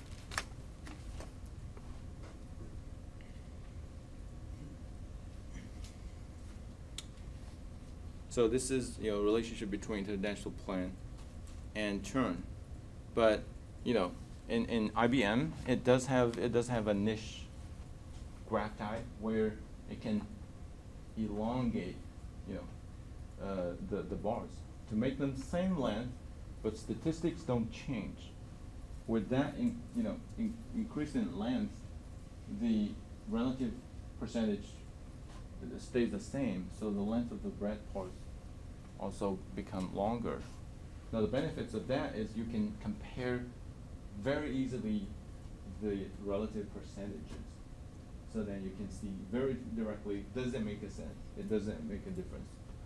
You know, international plan makes a difference in terms of percentage of churners, right? Based on this chart. In SAS, we cannot do that. I checked Excel, can even not do that Excel very easily. If we have an Excel expert, let's bring in the knowledge. But as far as I know, I don't see it. So this is IBM's advantage.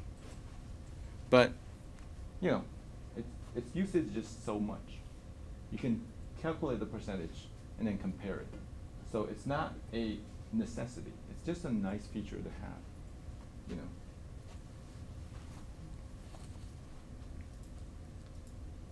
So the conclusion is,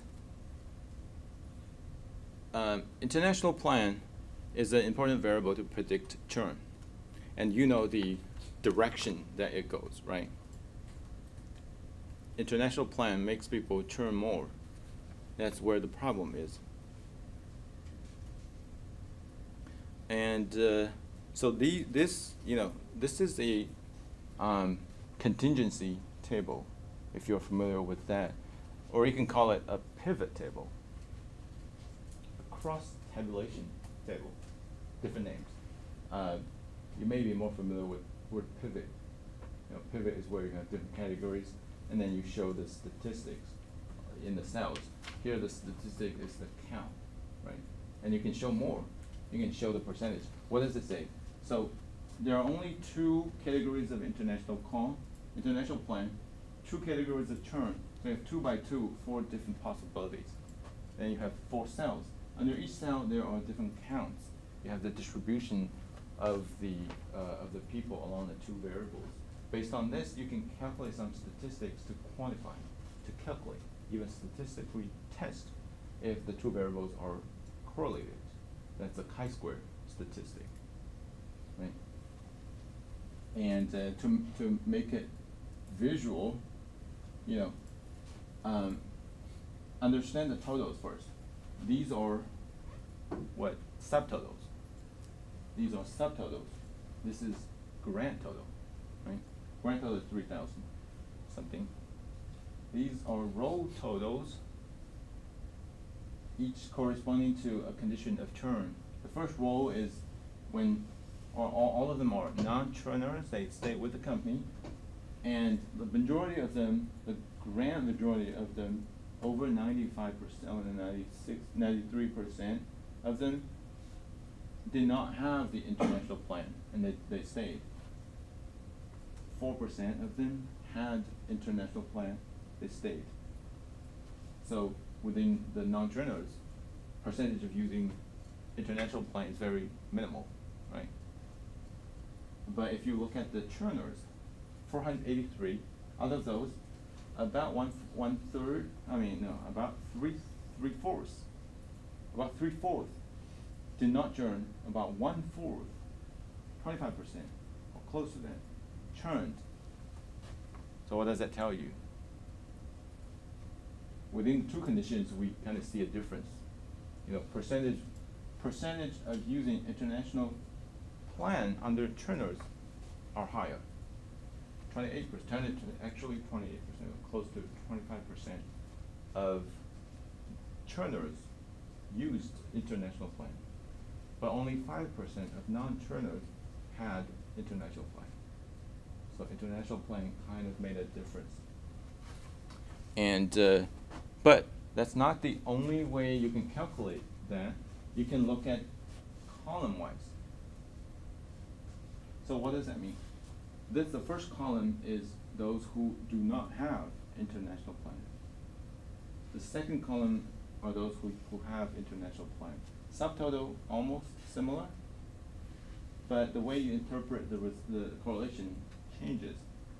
Of those who do not have international plan, close to 90% did not churn.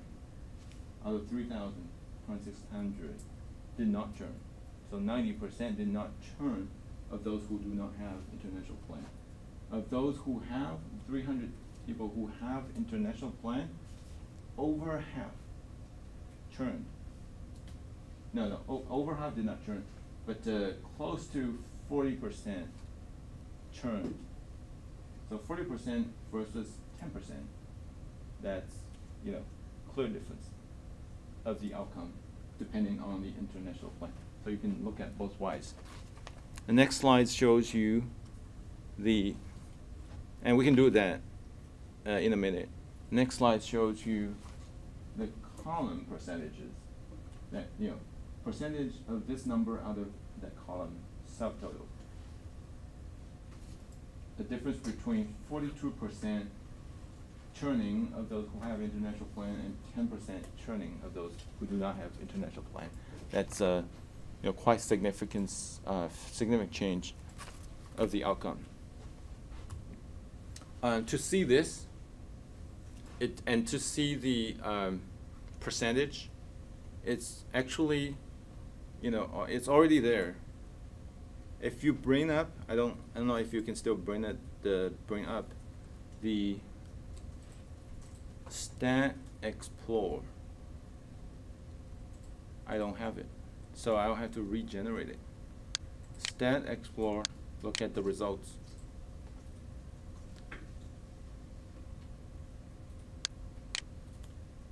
And then if you look at this long results table, there's a section beginning with class variable summary statistics by class target. So what does it do?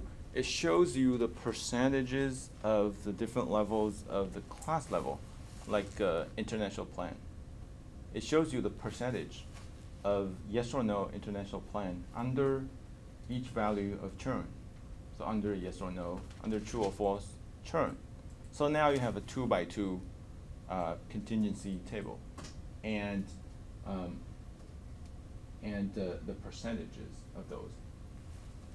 So let's say for these, for international plan is the second one.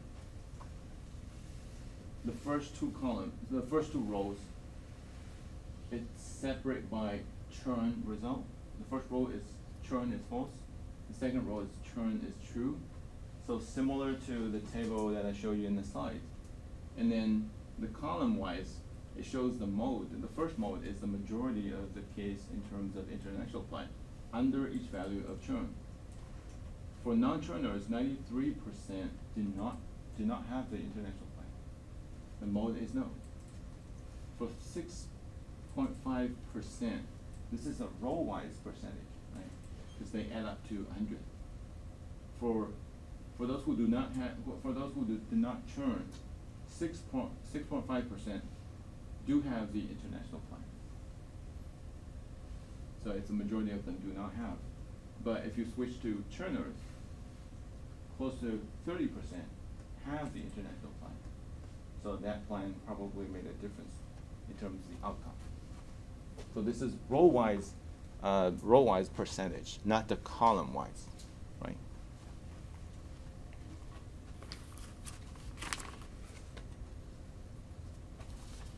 And let's see.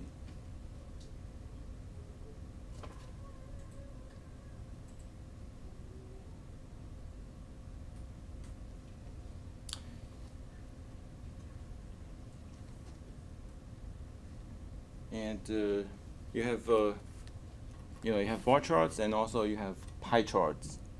Pie charts are nice because the circle is fixed. I mean, the degrees are fixed.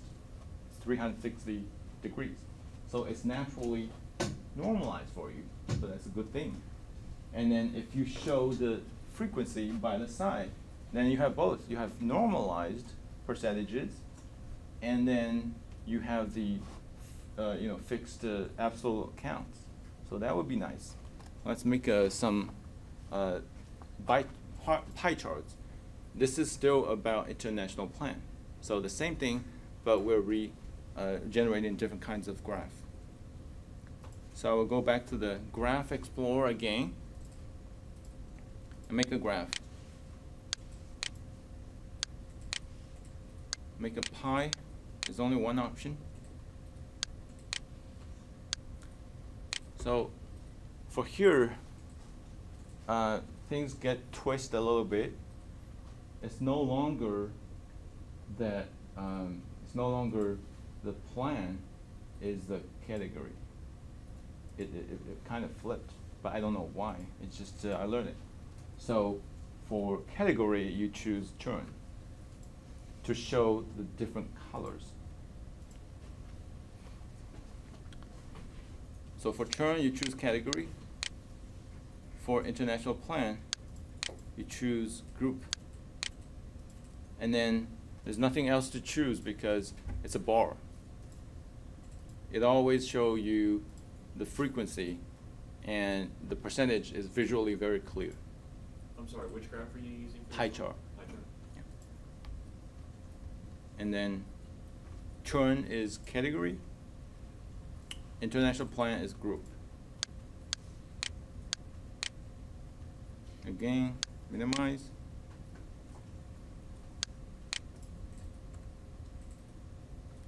So that's it. Okay, so let's see what we have.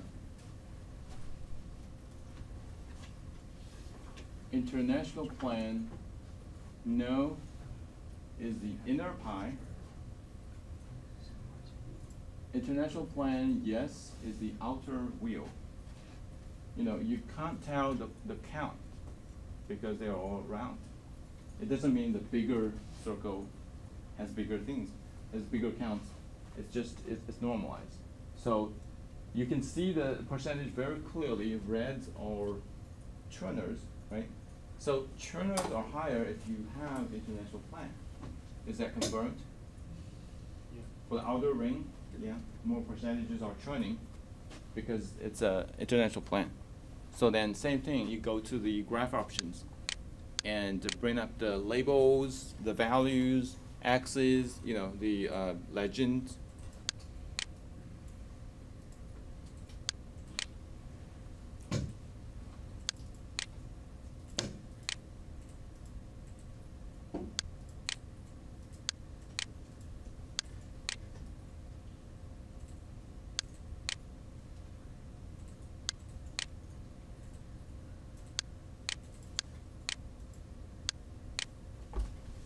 And if you change the title, it will be a perfect graph. So again, the two colors are for churn and non-churn. So that separates the two groups within each circle, within each wheel. The inner wheel actually has more counts based on the numbers. And clearly, it's only a minority of them churn because they don't have international plan. For the outer ring, close to half of them churned. So that's actually, this is better than the bar chart, right? It shows you more information in a compact way. And well, the nice thing is we have this and that. The two things are same purpose, but we have more information in one graph in the pie chart. I have a question. Yeah. So even though I have a check mark on title, Yeah. it's not showing up on my graph. Like, Maybe.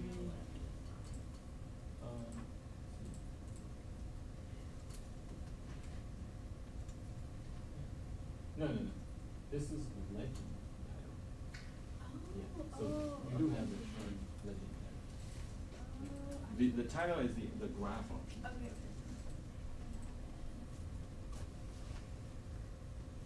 All right. What else?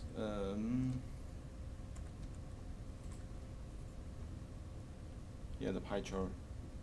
Okay, demo. Pie chart. I just did that. And so here, this is the row percentages. So you can get this in stat export, right? This is still international plan and the churn, you know, contingency table, but the percentages are row percentages. The conclusion would be the same. Those who have the international plan tend to churn more. And what is this? And it has things flipped.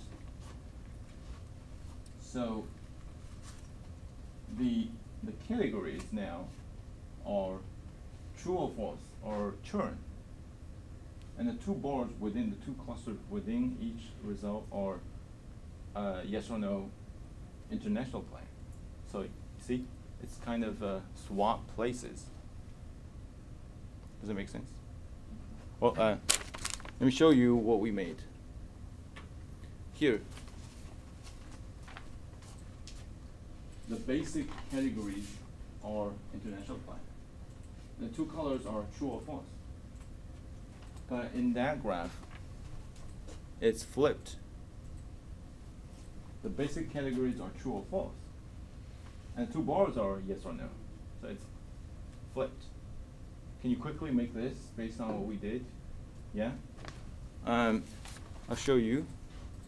So let's kind of flip that to this graph. So what you do is you go into data options and you simply swap, you know, the row. So for churn, we'll choose category. And then the other is cleared because you can't have two categories. For international plan, we'll choose group. See? Now we only have one giant spark, and then we have 3 smaller bars. And same thing as the graph shows. Can you make pie charts and switch their positions? Same thing. Same thing.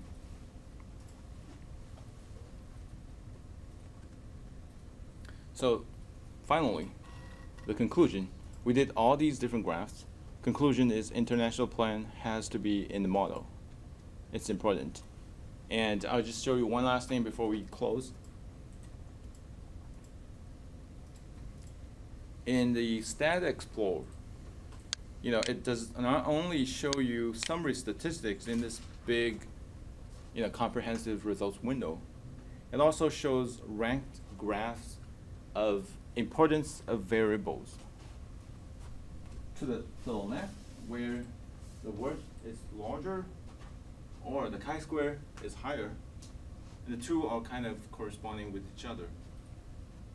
These are the most important variables. Day charge, kind of, based on the graph, it's harder to read, but the charge, day charge, instead of evening charge. Or night charge. Night charge, it's here. It's very significant. It's harder to detect, it's harder to quantify, because there are many, many levels. But this gives you a snapshot. Day charge, day mean, same thing. But if you include both, it's as if you're including only one, because they carry the same information. Customer service costs? Is that important? International plan? And state, even. The state may have some problem, Yeah. Yeah, and too many levels. International minutes and international charge. And these are comparably less important. So that's it for today. I haven't done all of them, but I'll do some. I'll choose some important things to highlight next week. I won't do all of them next week because it's taking a lot of time. You can follow along. And you have seen me do all of these. You have followed. You are equipped. You can do these, recreate these things on yourself. Right? And the best thing. Today's class is recorded. What does that mean? You have the voice. I'm not sure the quality of the voice. Hopefully it's good. And you have all the videos. So you can go back to see what I did and how I did. You have the entire session. Okay. I'll post it, the way I posted on YouTube and create a link in Blackboard. You will see it. At least before the end of the week, you will see it.